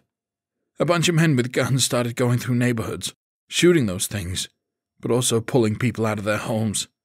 Not a lot, mind you, but a fair number of people that were just holed up hoping for rescue. We were like that too, until we saw them roughing them up and throwing them into the back of a truck. He winced, swallowing and shaking his head. We got in the car and took off. Dante cocked his head. How did you get across the bridge? He asked. Dumb luck, really, Billy replied. They were just pulling up to block it off when we sped by them. They fired a couple of shots but didn't follow us. We didn't know what to do, so we came here to her Uncle Jack's place. The older man, apparently Jack, nodded. And when they told me all that, I loaded them up in the car and we came here, he added. I don't know who those boys are, and I get the sense I don't want to know them. I'm too old to be fighting. They're mercenaries from the QXR group, and you're right. You don't want to know them, Dante said. Jack raised an eyebrow. Sounds like you know that firsthand, he said. Wish I could say otherwise, Dante replied. Tate inclined his head towards the group. You said you came here for ammunition, he asked. Didn't know they had that here. There's not much, mind you, but they got a cage in the back room, Jack explained. Come on, I'll show you. He stepped forward slowly and Dante motioned for him to lead the way. Jack reached underneath the counter behind the register, pulling out a set of keys. He led them into the back room, which was a small storage area. There was a 4-foot-tall metal cage with a swinging gate, and he unlocked it, opening it up. Well, I'll be damned, Tate breathed, as he looked over the 40 boxes of ammunition. I had no idea this was back here. Dante cocked his head. So, what do you need, old-timer? Could use a couple boxes of 12-gauge, Jack replied. Maybe a couple of 9mm, if you can spare it. If you're sticking around here, you're going to need more bullets than we're going to. Dante and Tate shared a look, nodding in agreement. Go ahead, and take a couple boxes of each, Tate said. We'll manage. Jack nodded in appreciation and grabbed 4 boxes. He shifted from foot to foot and then lowered his voice. For the love of God, don't tell my wife what I'm about to tell you, he said quietly. She's not really the trusting type, and there's already enough things out there trying to kill me. We got your back, Dante assured him, chuckling. Jack took a deep breath. My brother's farm is isolated and mostly automated, so he's going to have food, he whispered. Has a whole processing set up right on site. If this thing stretches on like I think it will, and you boys get hungry, you come see us up in Kingstree. I'll leave a map to the farm in the Kingstree post office, under the register. The boys nodded, and Dante shook his head. Very kind of you, sir. We do appreciate it, Tate added as he shook his hand as well. I fear hard times are ahead of us, Jack said, shaking his head. Good people are going to be harder and harder to come by. The fact you didn't put us down and take our stuff shows me you're better than most. They headed out of the back room, and then Dante clapped the older man on the back. Hey, before you go, I think I saw some jerky by the counter, he suggested. Can't have a road trip without snacks. Billy, why don't you get us something for the road? Jack asked, and Billy broke away from the door to load up on jerky. The group congregated by the door, and Jack poked his head out to make sure the coast was clear. You boys stay safe out there, he said. And remember my offer. We will, sir, Dante said. And you be safe, so that your offer can stand. Tate nodded in agreement and handed the shotgun back over to him as they bustled outside to their car. Once they fired it up and headed off, Dante nodded and secured the door. All right, let's get back to work, he declared as Maddox emerged from hiding. We have us a jailbreak to get to. Chapter 7. The 2 trucks pulled up within a block of the jail, stopping next to each other. All right, badass, Maddox drawled. How do you want to do this? Dante nodded. We got 3 guns total, he said. Ace will drive us to the other side of the lot, which should attract a good number of them. Lily and I will take out as many as we can with our shots. You block off the other side of the lot and do what damage you can." "And what if there are some still standing after we hit 'em hard?" Tate asked. "They can't climb," Dante explained, "so just hang out in the truck and beat them down." Maddox furrowed his brow. "Well, why in the hell didn't we just do that in the first place?" he demanded. "Because, dumbass," Lily piped up, "you get enough of those things and they can tip over a truck." He thought about it for a moment and then shook his head. "So, we doing this, or what?" he urged. Lily and Dante climbed up into the back of the truck, sitting against the cab, their potato cannons beside them. They sat on top of several bags of soil and other goods for the farm, which made a decent seat. When they were in position, Lily pulled out a can of compressed cleaning solvent, spraying a generous amount into the firing chamber of the cannon. "That looks like a lot," Dante commented. She nodded. "Oh, it is," she agreed. "But it needs to be. We need this stuff to hit hard, right?" Dante smiled and nodded as she primed his cannon as well. She banged on the back of the truck, prompting Ace to start driving. "Y'all hang on," he said, through the back window. "This might get bumpy."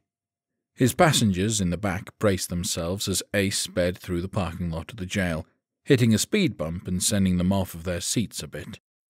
When he reached the other side, he slammed on the brakes. "You're good," he bellowed.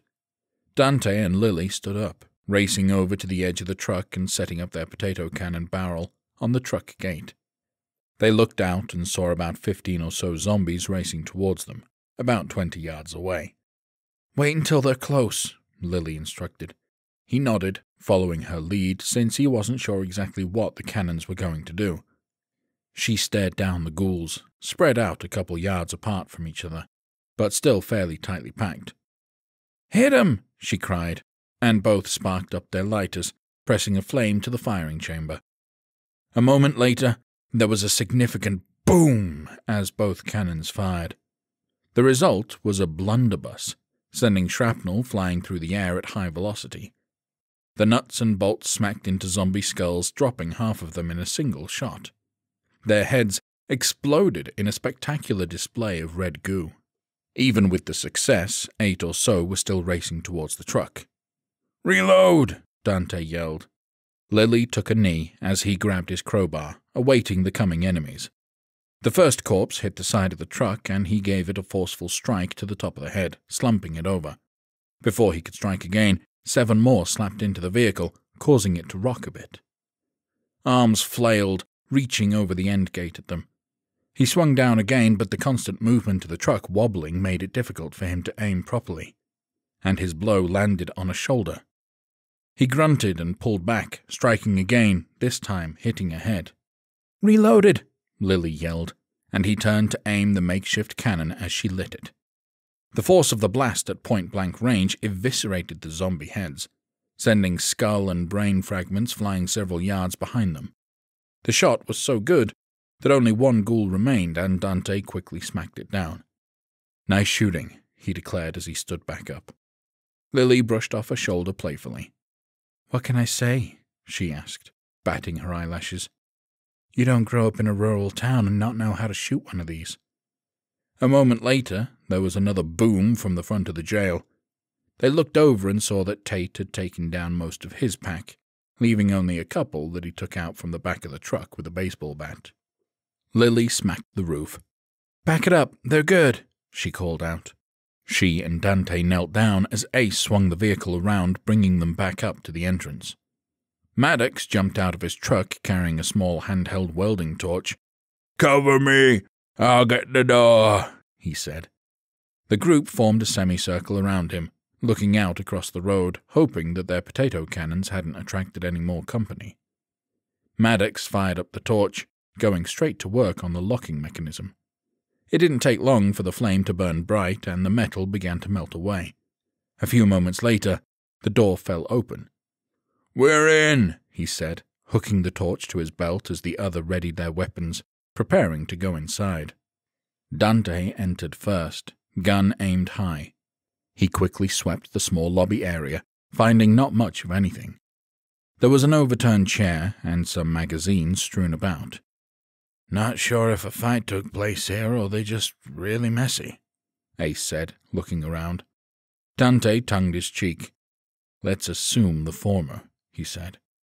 Maddox pushed the door closed behind him and grabbed the overturned chair, dragging it over to wedge it under the handle. This ain't gonna do much if a bunch of those things show up, he said. But at least with it closed, they might just walk by it. Dante nodded. So, where's Francis going to be at? He asked. Probably the main holding cells in the back, Maddox replied, and led them over to a door that led to a long hallway that cut through the entire building, straight to the back. As soon as he got through, there was an office on the left that he stopped at. He tried the doorknob, but it was locked, so he used his gun to smash open the glass, reaching in to unlock it. They entered the room, and it was a small guard post. There were several monitors in there that showed various parts of the jail, and what they could see wasn't very encouraging. Several packs of zombies roamed about. 10, maybe 15 total across the main hallways. They found a monitor showing the main holding cells, and there were half a dozen ghouls in there, all congregating around one cell. That's gotta be Francis, Tate hissed. Maddox looked around the room, finding a microphone. He went over to it and checked the buttons, finally flipping a switch. Yo, Francis, he said into the mic, and his voice echoed throughout the hallways on every speaker. It's your cousin, Maddox. If you're in that cell, give us a sign. They watched the monitor, and one of the zombies' heads disappeared between the bars. A moment later, the body convulsed and fell backwards, missing its head. Oh yeah, that's him all right, Tate declared.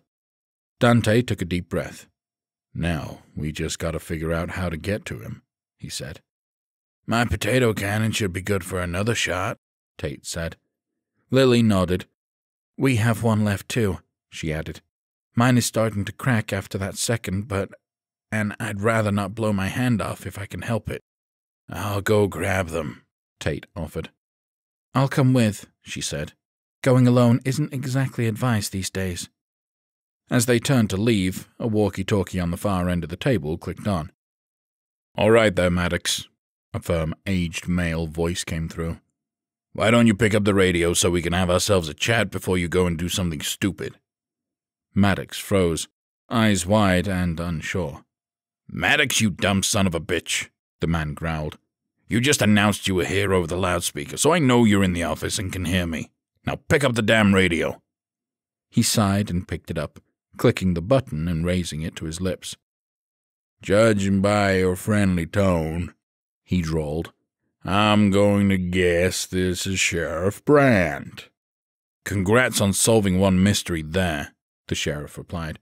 Now maybe you can solve one for me. I seem to recall that the last time we met I said in no uncertain terms if you ever came into my county, I was going to put you in solitary confinement and lose the key. Now you want to explain to me just what in the hell you're doing here? Maddox sighed. Not sure if you noticed or not, Sheriff, but the world has kinda gone to shit, he said forcefully. So my friends and I came up here to get Francis out before he starves to death. Because, judging by the monitor, nobody has been in to see him for a while. Now you sure this is Maddox? The sheriff drawled. Because that sounds way more selfless than I would have thought you could muster up. Now if you were smart, you'd go ahead and walk right back out that front door and never look back. Because if you try and break him out, I'm going to beat you down and lock you up with him. Once Francis is done serving his time, he'll be released. Maddox growled, but before he could respond, Dante let out a whistle and waved him over. He pointed to a pack of zombies, 8 strong, that congregated around an office door on the other side of the building. The redneck grinned. I know full well you think I'm a moron, he said into the walkie-talkie. And chances are you can find some people who would agree with you. Lily gave an enthusiastic thumbs up from across the room, and he flipped her off. However, I'm smart enough to pick my friends right. and they figured out that you're trapped like a rat in the East Wing office." There was a long pause, and he smirked at the silence. "Judging by your silence, I'm going to guess I'm right," Maddox continued. "So if that's all, we'll be on our way." He set down the radio, and they began to leave the room. Before they reached the door, the walkie-talkie cracked to life. "Hope you weren't planning on cutting him out of the cell with one of those little propane cutters," the sheriff said, a note of teasing in his voice. Maddox froze, glancing at Dante and then rushing back to the table to pick up the radio. "And what if I am?" he demanded. "Then you're exactly the dumbass I thought you were," came the pert reply. "We installed steel doors earlier this year." Maddox threw down the radio and clenched his fists. "Fuck! Fuck! Motherfucking fuck!" he snarled. "Calm down," Dante said, holding up a hand. "What is it?" Maddox motioned to the torch attached to his belt. "This thing doesn't get hot enough to cut through steel." "Shit," Dante replied. "Judging by your silence, I'm guessing I was right." The sheriff echoed Maddox's earlier words with a mocking tone. "How about we work out a deal?" The group looked around at each other. "Let's hear him out," Tate suggested, and there were nods all around. Maddox raised the walkie-talkie to his lips. "Okay, we're listening," he said. "Go over to the control panel by the monitors," the sheriff instructed. "Punch in 23, then the pound sign." Dante did so, and it changed one of the screens to an office. Sheriff Brandt stood in there with 2 other officers. "Yeah, we see you and your friends," Maddox said into the radio. "Good," came the reply. "This is what I propose. You and your friends get us out of here, and I'll give you the key." The redneck rolled his eyes. "So we're just supposed to take your word that you have the keys on you?" Brandt set down the radio and walked closer to the camera, pulling out a set of keys from his belt. He held up the ring, showing off a large key that looked like it was for a jail cell. "Shit," Maddox said, shaking his head. "What do you guys think?" Dante shrugged. "It's risky, but I don't see another way," he admitted. "Tate?" Maddox asked. His brother nodded. "I agree with our new friend here," he said. Maddox took a deep breath and raised the radio to his mouth once again. "Okay, Sheriff, you got a deal," he said. "But when we get you out, you and your boys just walk on out of here and leave us be. If you think it's bad in here, you ain't seen nothing yet. The whole world has gone to shit, and getting out is the best thing for you." There was a long pause, and then Brandt finally said, "Deal. Now come get us." Maddox tossed the walkie-talkie down on the desk in disgust. "Can't believe I have to help that motherfucker," he snarled. "Guessing we can't trust him to keep his word?" Dante said. "Oh, fuck no. He's a lying sack of shit," the redneck replied. "Vindictive, too. One of his underlings made the mistake of treating me with some respect, joking around with me one day. He not only berated that officer in front of everyone, but demoted him to the overnight shift." Tate crossed his arms. "You think he's going to screw us?" "I think it's hella possible," Maddox confirmed. "We'll cross that bridge when we come to it," Dante piped up. "In the meantime, we have to worry about those zombies." Lily smacked Tate on the arm. "Come on, let's get those potato guns," she said. The 2 rushed outside, and Ace smacked Maddox on the arm. "There any other place in here that could have some useful stuff?" he asked. The dealer thought for a moment before responding. "Couldn't hurt to look in the chow hall," he replied. "Weapons are going to be minimal, but there should be some rolling carts." Dante nodded. "We can use that," he said, and then glanced at the monitor. "You 2 grab what you can and get back. Doesn't look like any of those things are near the cafeteria. Just stay quiet." "What are you going to do?" Ace asked. "Figure out how we're doing this," Dante replied. The redneck nodded, and the duo rushed out of the room. Dante moved back to the monitors, focusing on the office with the zombies around it. He thought hard, running through a variety of plans in his head, none of which sounded particularly good. Chapter 8. The 5 of them stood in the small office at the front, going over the plan. There was a single pushcart in front of them that normally held lunch trays, and 2 potato guns laying on it.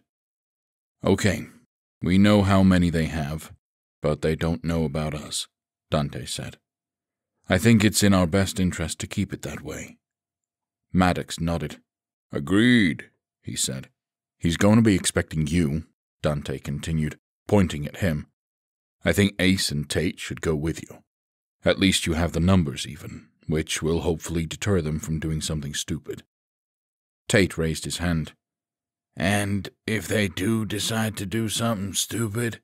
he asked. "If you can safely take them down, do it," Dante replied.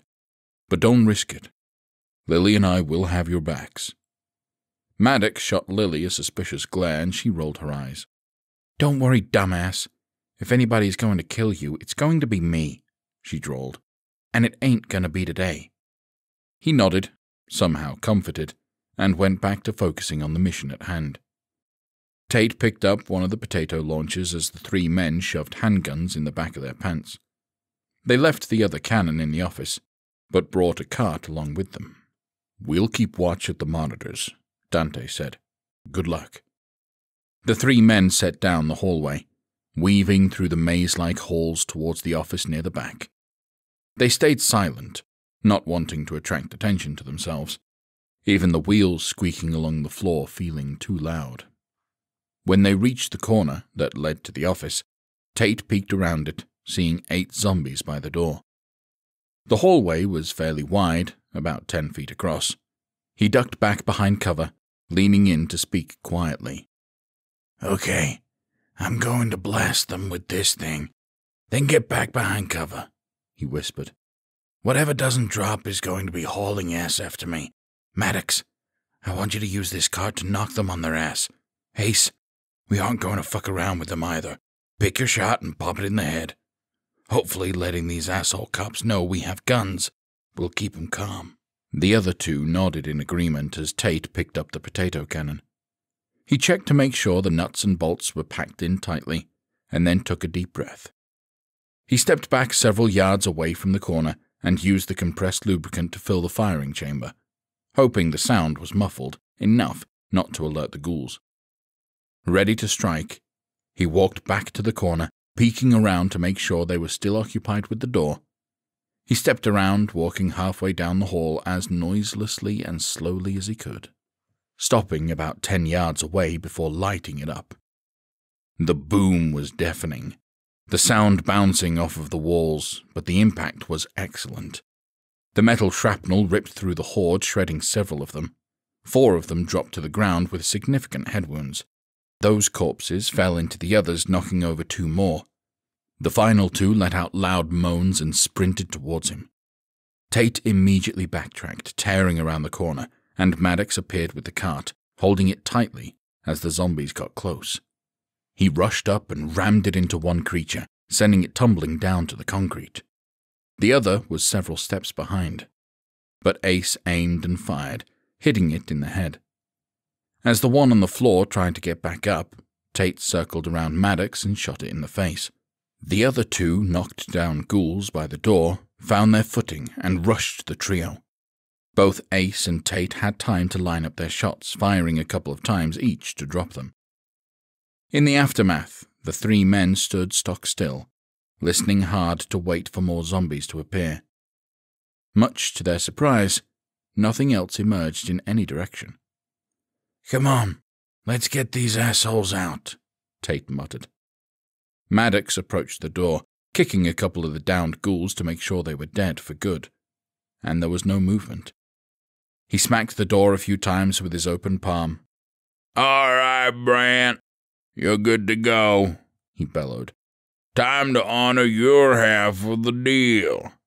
A moment passed, and then the deadbolt clicked. The door opened and the sheriff stood there, looking smug, His 2 officers sat on a desk in the back of the room. "Well, well, you actually did it," he drawled. Maddox nodded sharply. "Yeah, we did it," he replied. "Now, give me the key and get the hell out of here." "They're on the desk over there." Brent jerked a thumb over his shoulder. "Let me go grab 'em." Maddox followed him inside, and as soon as he crossed the threshold, there was the sharp click of a shotgun cocking. "Fuck my life," he muttered, glancing over at the corner. There was another officer standing right under the camera, wielding a shotgun. The sheriff casually walked over to the desk, picking up the keys and clipping them to his belt. "You didn't actually think I would be stupid enough to tip my hand, now do you?" he drawled, hooking a thumb into the top of his pants. "Apparently we did," Maddox growled. Brent waved a hand. "Okay, boys, you have until the count of 3 to get in here, or old Maddox here is going to be missing a head," he drawled. 1. "Calm your tits, Sheriff," Tate said, and he walked in with Ace, both men's hands high in the air. "Oh, it's you two. Why does this not surprise me?" Brent shook his head. "Well, I stand corrected.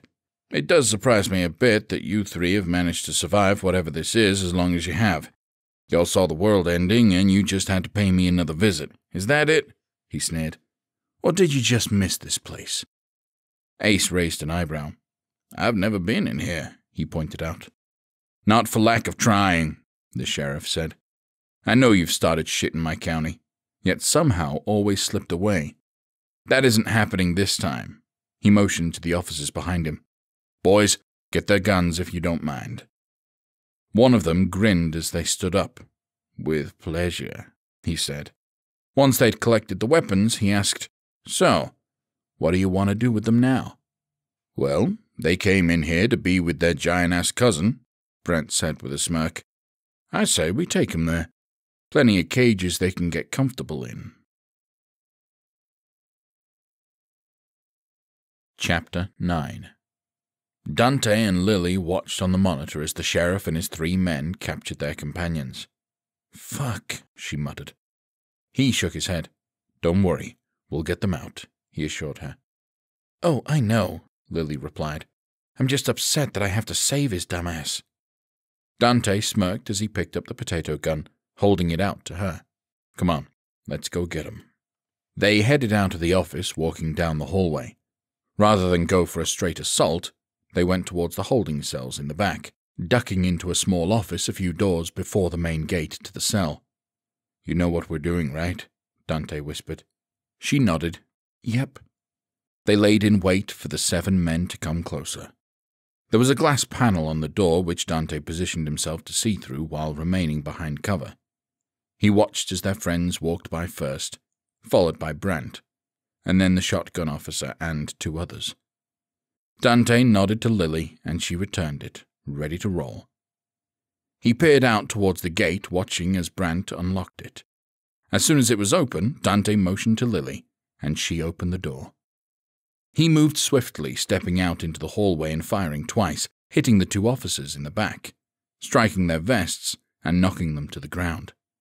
The shotgun-toting officer turned and fired, prompting Dante to keep rushing across the hall and crashing through the door. He hit the ground hard, forcing the gun out of his hand. He scrambled to get it, but the light darkened behind him as the shotgun-wielding officer stood in the light. "You just fucked up, buddy," he declared, and raised his weapon. Dante took a deep breath as he stared down the barrel, but then the officer's face exploded and he slumped to the floor. Lily stood behind him, holding her handgun. "Get him!" Brant screamed, and a few bullets hit the doorframe, forcing Lily into the room. Dante scrambled across the floor, grabbing his gun and ducking out the door at the wounded officers approaching the door. They retreated, firing blindly, forcing Dante to slide to cover across the hall.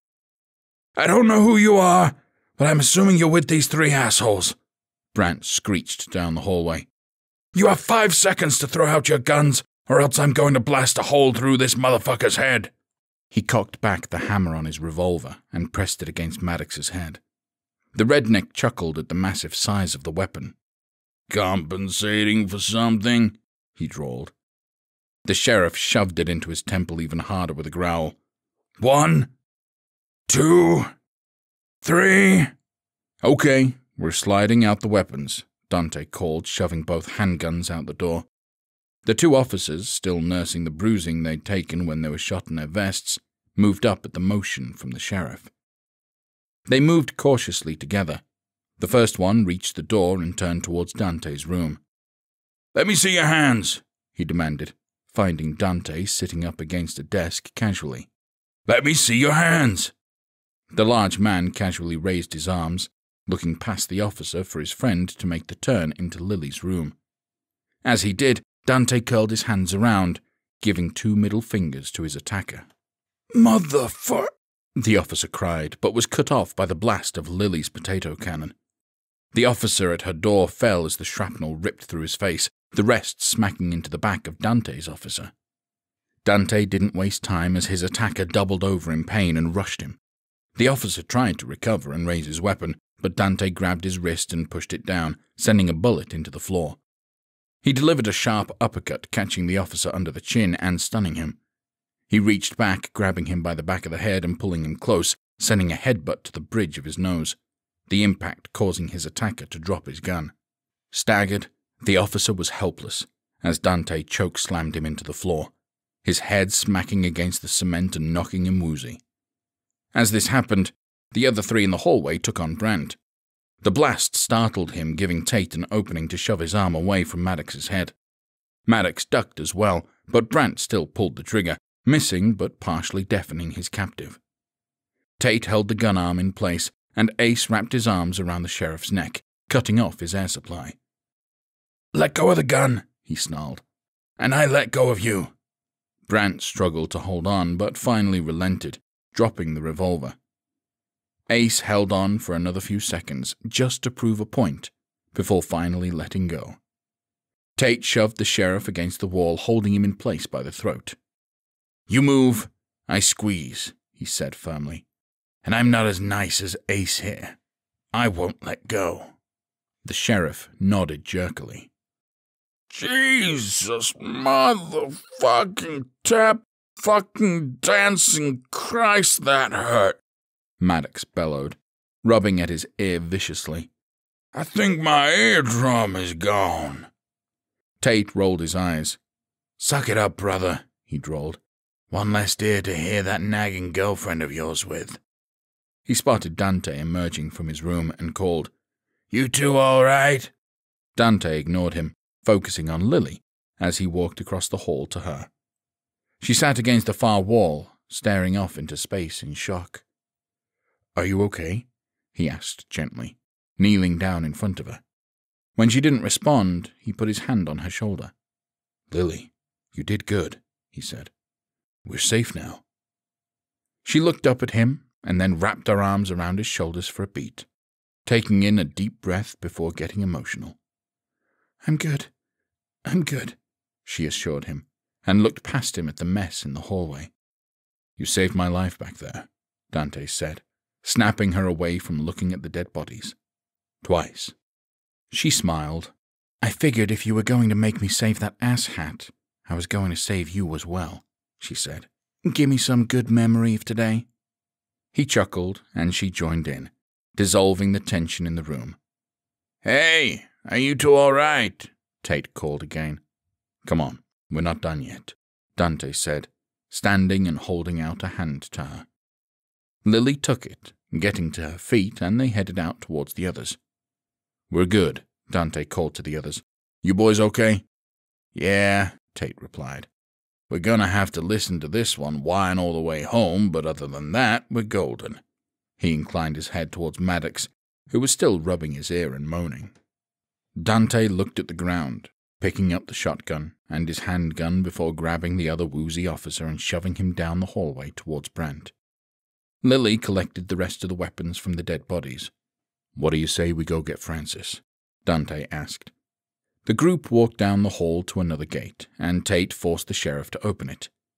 Around the next corner was the cell block, and Francis sat inside, 6 heads stacked up nearly in the corner. 6 headless zombie corpses lay in the hallway. It's a good thing we risked our lives to come rescue him, Ace drawled. He might not have been okay otherwise. Lily rolled her eyes. He still needed to get out of the cell, she said, poking him in the ribs. Hell, at this point, kind of surprised he didn't bend the bars, her cousin shot back. Get his keys, Tate said. Maddox ripped the keyring from Brant's belt and opened the cell next to Francis.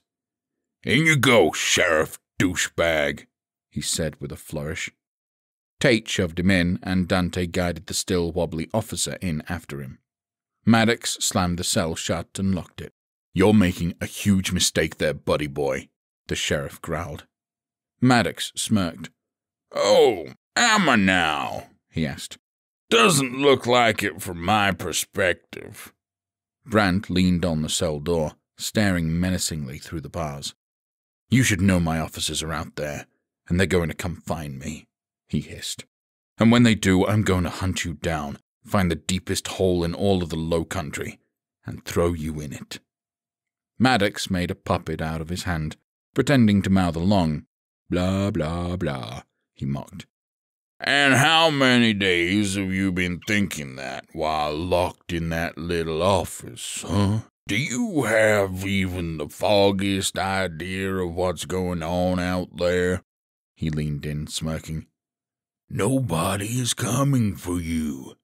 Any officers you have out there are probably already dead, and if by some miracle they ain't, they sure as shit ain't risking their lives coming to rescue your ass. The world outside is dead, and the people who are still alive couldn't give two shits if you ever get out of that cell. The sheriff clenched his jaw, eyes finally showing a flicker of fear. So, you're just going to let us die in here? He asked. Lock us up like animals to starve to death? Yep, Maddox replied brightly. That's what you were going to do to us. That's what you were doing to Francis. Why should you be any different? He hocked a big loogie into the sheriff's face. That's for breaking our deal, asshole. He headed off towards Francis. Brant reached through the bars towards Dante, eyes wide. You're not part of that group, he pleaded. Don't throw your life away, son. Dante stared down his nose at him. If you do, get out of here, he said in a level tone. Hopefully you'll have learned your lesson, and will honor future deals. He headed off, Lily beside him, raising her hand to flip off Brant as they moved away. Maddox unlocked Francis's cell door, throwing it open. The beastly man sat on the edge of his bed, which was barely enough to accommodate even half of him. He was leaning forward, elbows on his knees in such a casual pose Dante almost wanted to laugh. You ready to blow this joint? Maddox asked. Francis cracked a smile and stood up, joining the group. Dante, Lily, and Ace stood in awe, even the tallest barely coming up to his pecs. Good to see you, cousins, Francis said, his voice a deep rumble. And new friends. Tate motioned to the others. This is Dante, Ace, and Lily, he said. The trio nodded politely and said hello in unison. Is it true what you told the sheriff? Francis asked, turning to Maddox. Is it really that bad out there? The redneck nodded. It's actually a whole lot worse, he admitted. So I hope you're ready to bust some heads. Oh, I'm ready, Francis replied, cracking his knuckles. He glared at Brant. And if we don't leave now, I'm going to get started. Tate clapped him on the back. Let's get going then. The group headed off, and Maddox hung back, dangling the keys in the air in front of the sheriff. He turned and shot them like a basketball into the cell across from them, grinning as they splashed into the toilet. Always thought I could have gone pro, he quipped, punching a victory fist into the air. Well, enjoy starving to death, asshole, he declared, and then glanced at the officer who had finally sat down on the bed. Oh, and if I were you, I'd make the first move. because this dick is totally going to kill you in your sleep and cannibalize you." The officer's eyes widened, and Maddox laughed, sauntering off. Brant kicked the bars and screamed curses, but they fell on deaf ears. Chapter 10. The trucks pulled up to the school outside of Hardyville, and it looked like it had been abandoned for ages. The grounds were overgrown with tall grass and weeds, the front door completely ripped off, and graffiti covering just about every square inch of the building. The group hopped out of the trucks, standing in front in a line to appraise the situation. "Looks like a grade A shithole," Ace drawled. Maddox grinned. "Yeah, but it's our grade A shithole," he said, smacking the other man on the shoulder.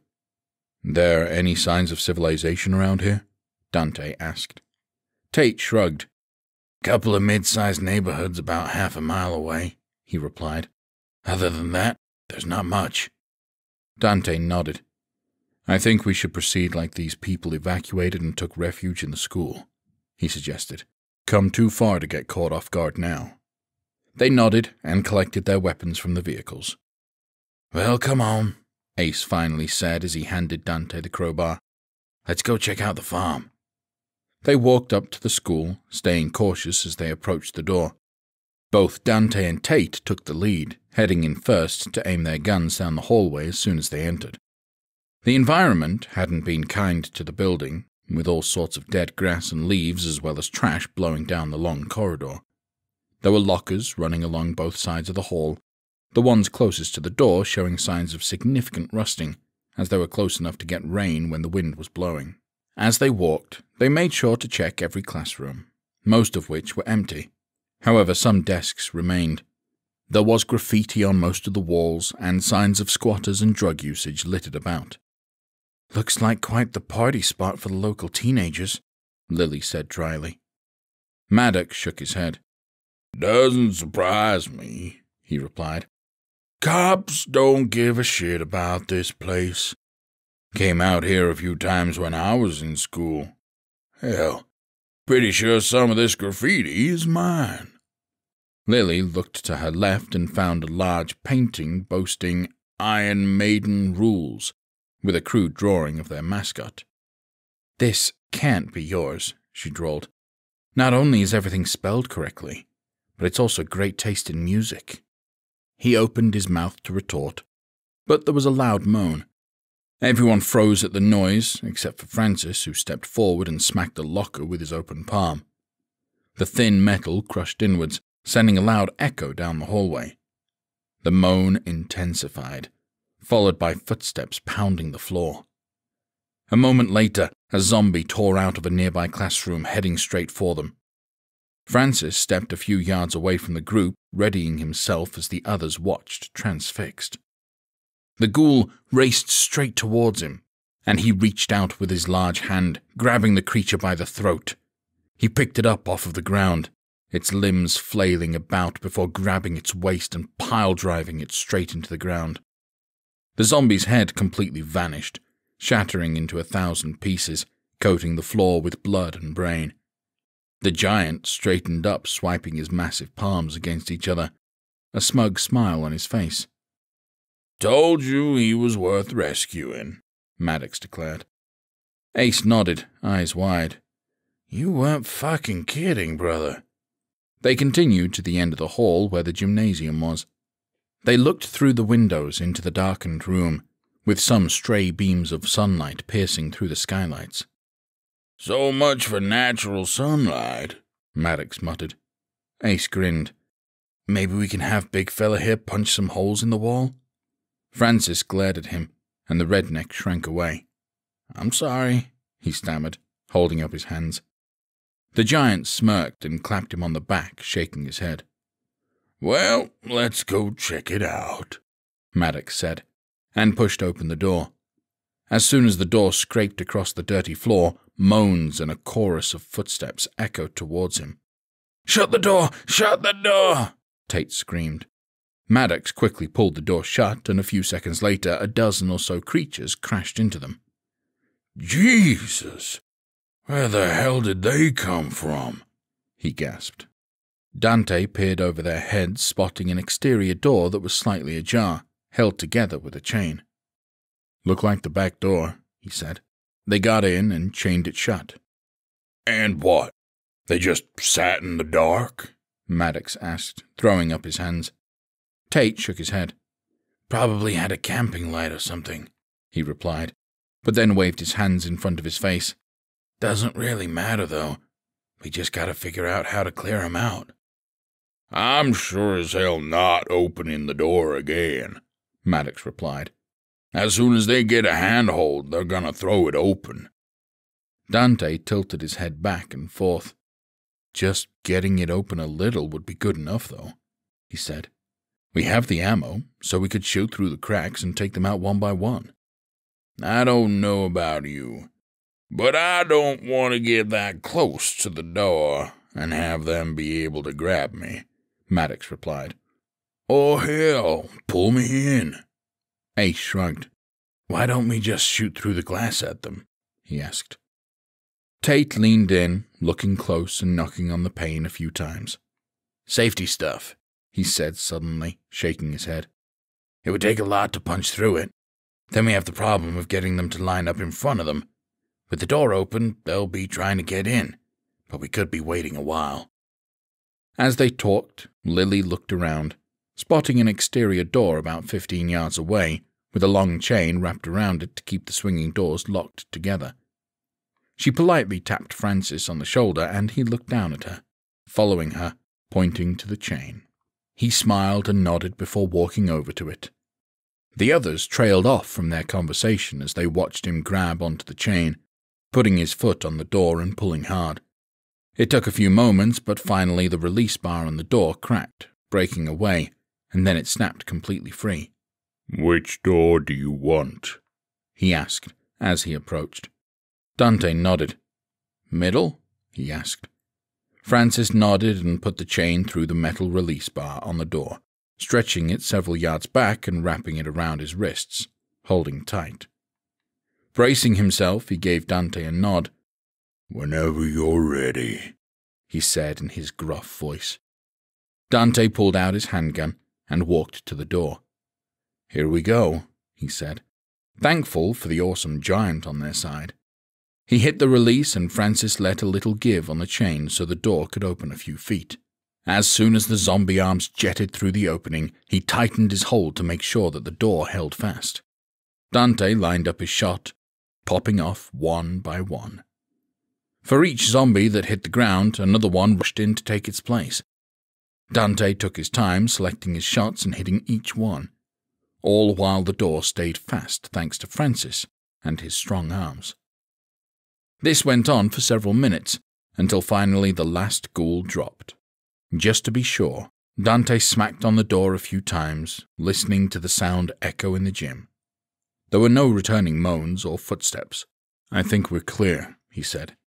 Francis cocked his head. "Are you sure?" he asked. "Yes, thank you," Dante said, and the giant let go of the chain. The door didn't move at all with the mountain of dead bodies clustered around it. The group stepped over the corpses, filing into the gym.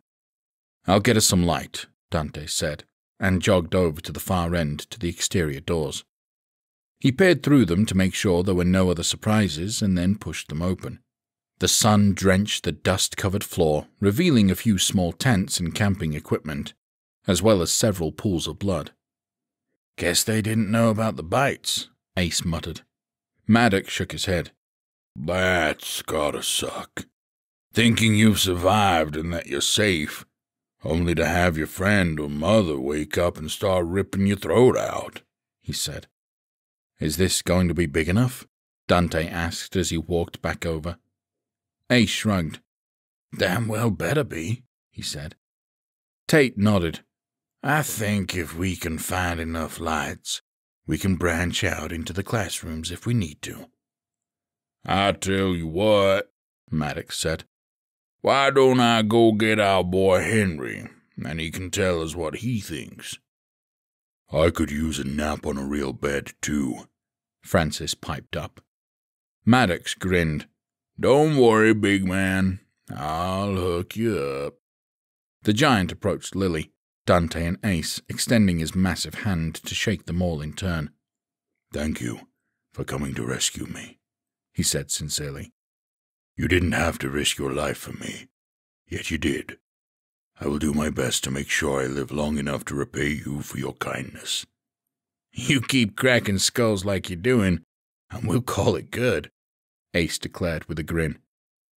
Lily rolled her eyes. "What my cousin here means is that there's no repayment necessary," she said.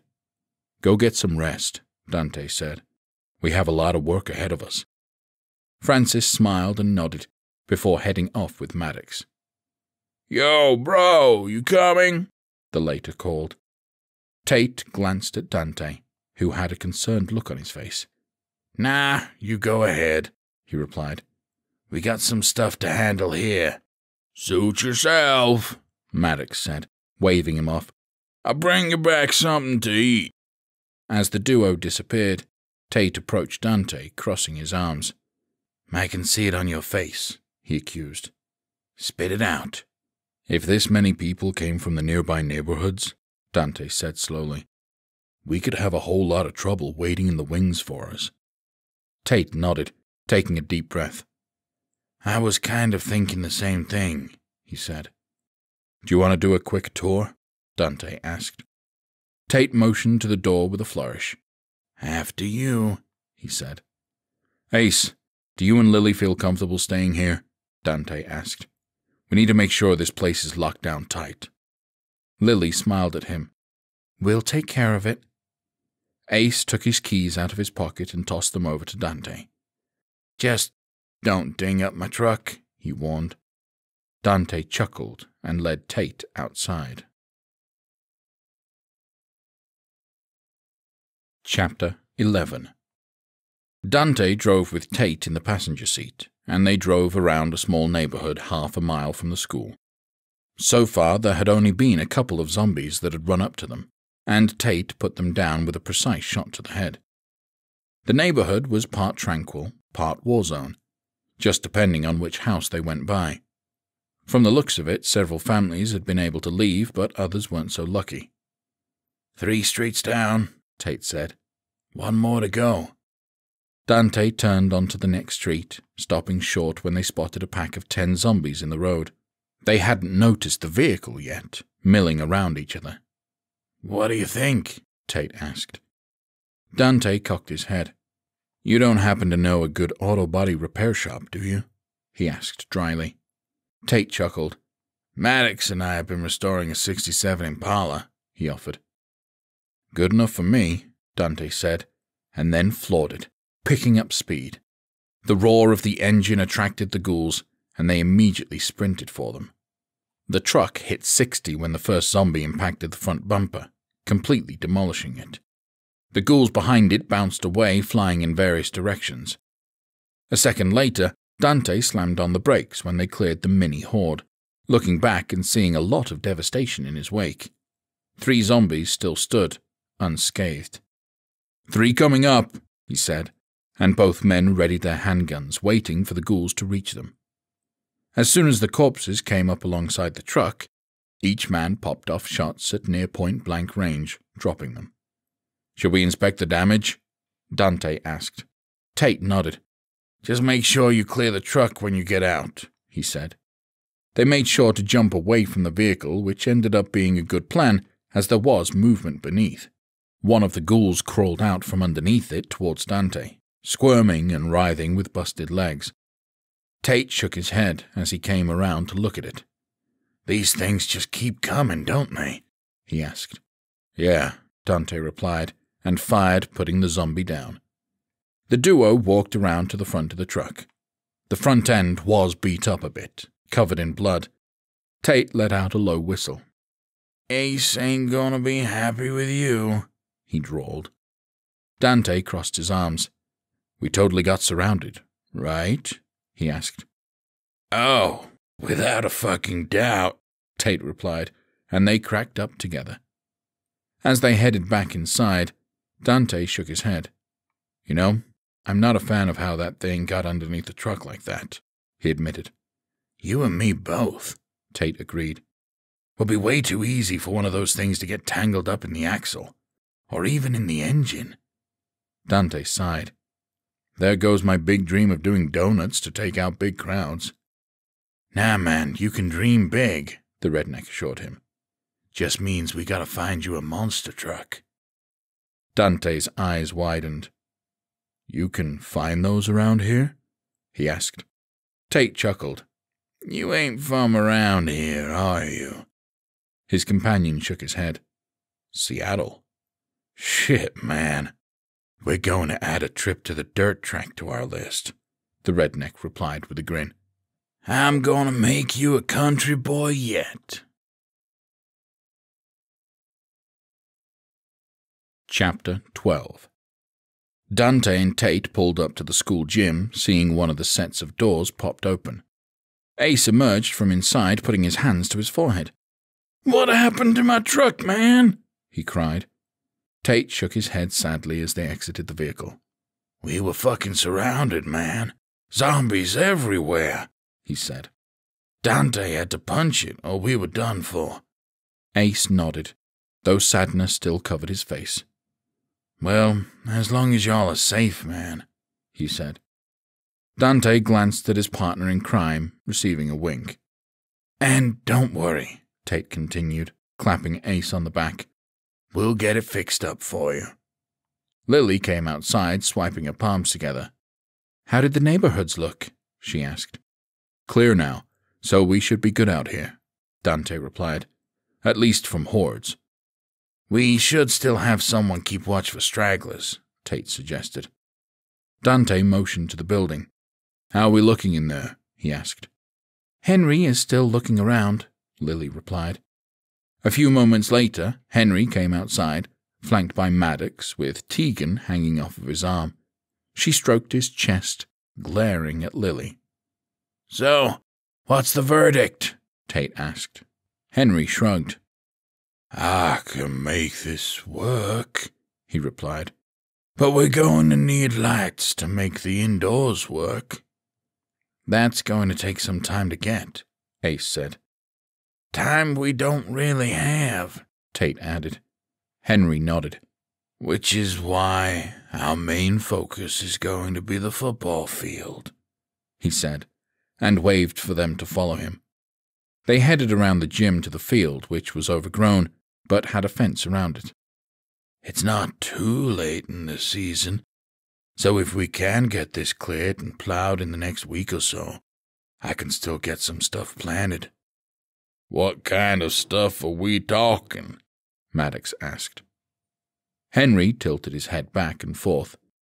Beets, lettuce, maybe some spinach if we can find it. Ugh, that does not sound appetizing, Tegan whined. Sounds better than starving to death, Lily snapped. Dante sighed. How long is that going to take before we can eat it? He asked. 6 to 8 weeks, Henry replied. Which is why we're going to have to stagger everything when we plant it. Doesn't do as much good to have an entire field's worth of food ready at the same time when we won't be able to eat all of it. Tate pursed his lips. No way to store it? He asked. We can try canning, but it's going to be limited, Henry said. Not exactly a huge supply of the raw materials we'd need. Dante cocked his head. Still, if you can make us a list of what to look for, we'll do our best, he suggested. I can do that, Henry replied, nodding. But in the meantime, I think we've done all we can do today. The sun is starting to get low, and this place is nowhere near ready to be staying at. Yeah, I'd rather not be out on the road at night either, Ace agreed. Maddox nodded. So, are y'all gonna come back down tomorrow to do some shopping? He asked. Ace glanced at Dante, who nodded in agreement. Yeah, I think this takes priority over everything else, don't you? He asked. Maddox nodded. Agreed. You drive safe, Tate said, and headed over, shaking everyone's hand. Maddox approached and did the same, but Lily simply glared at him, arms crossed. For what it's worth, you did good today, he said gently. She jutted out her chin but nodded in acknowledgement. As they headed off, they heard Tegan laying into him.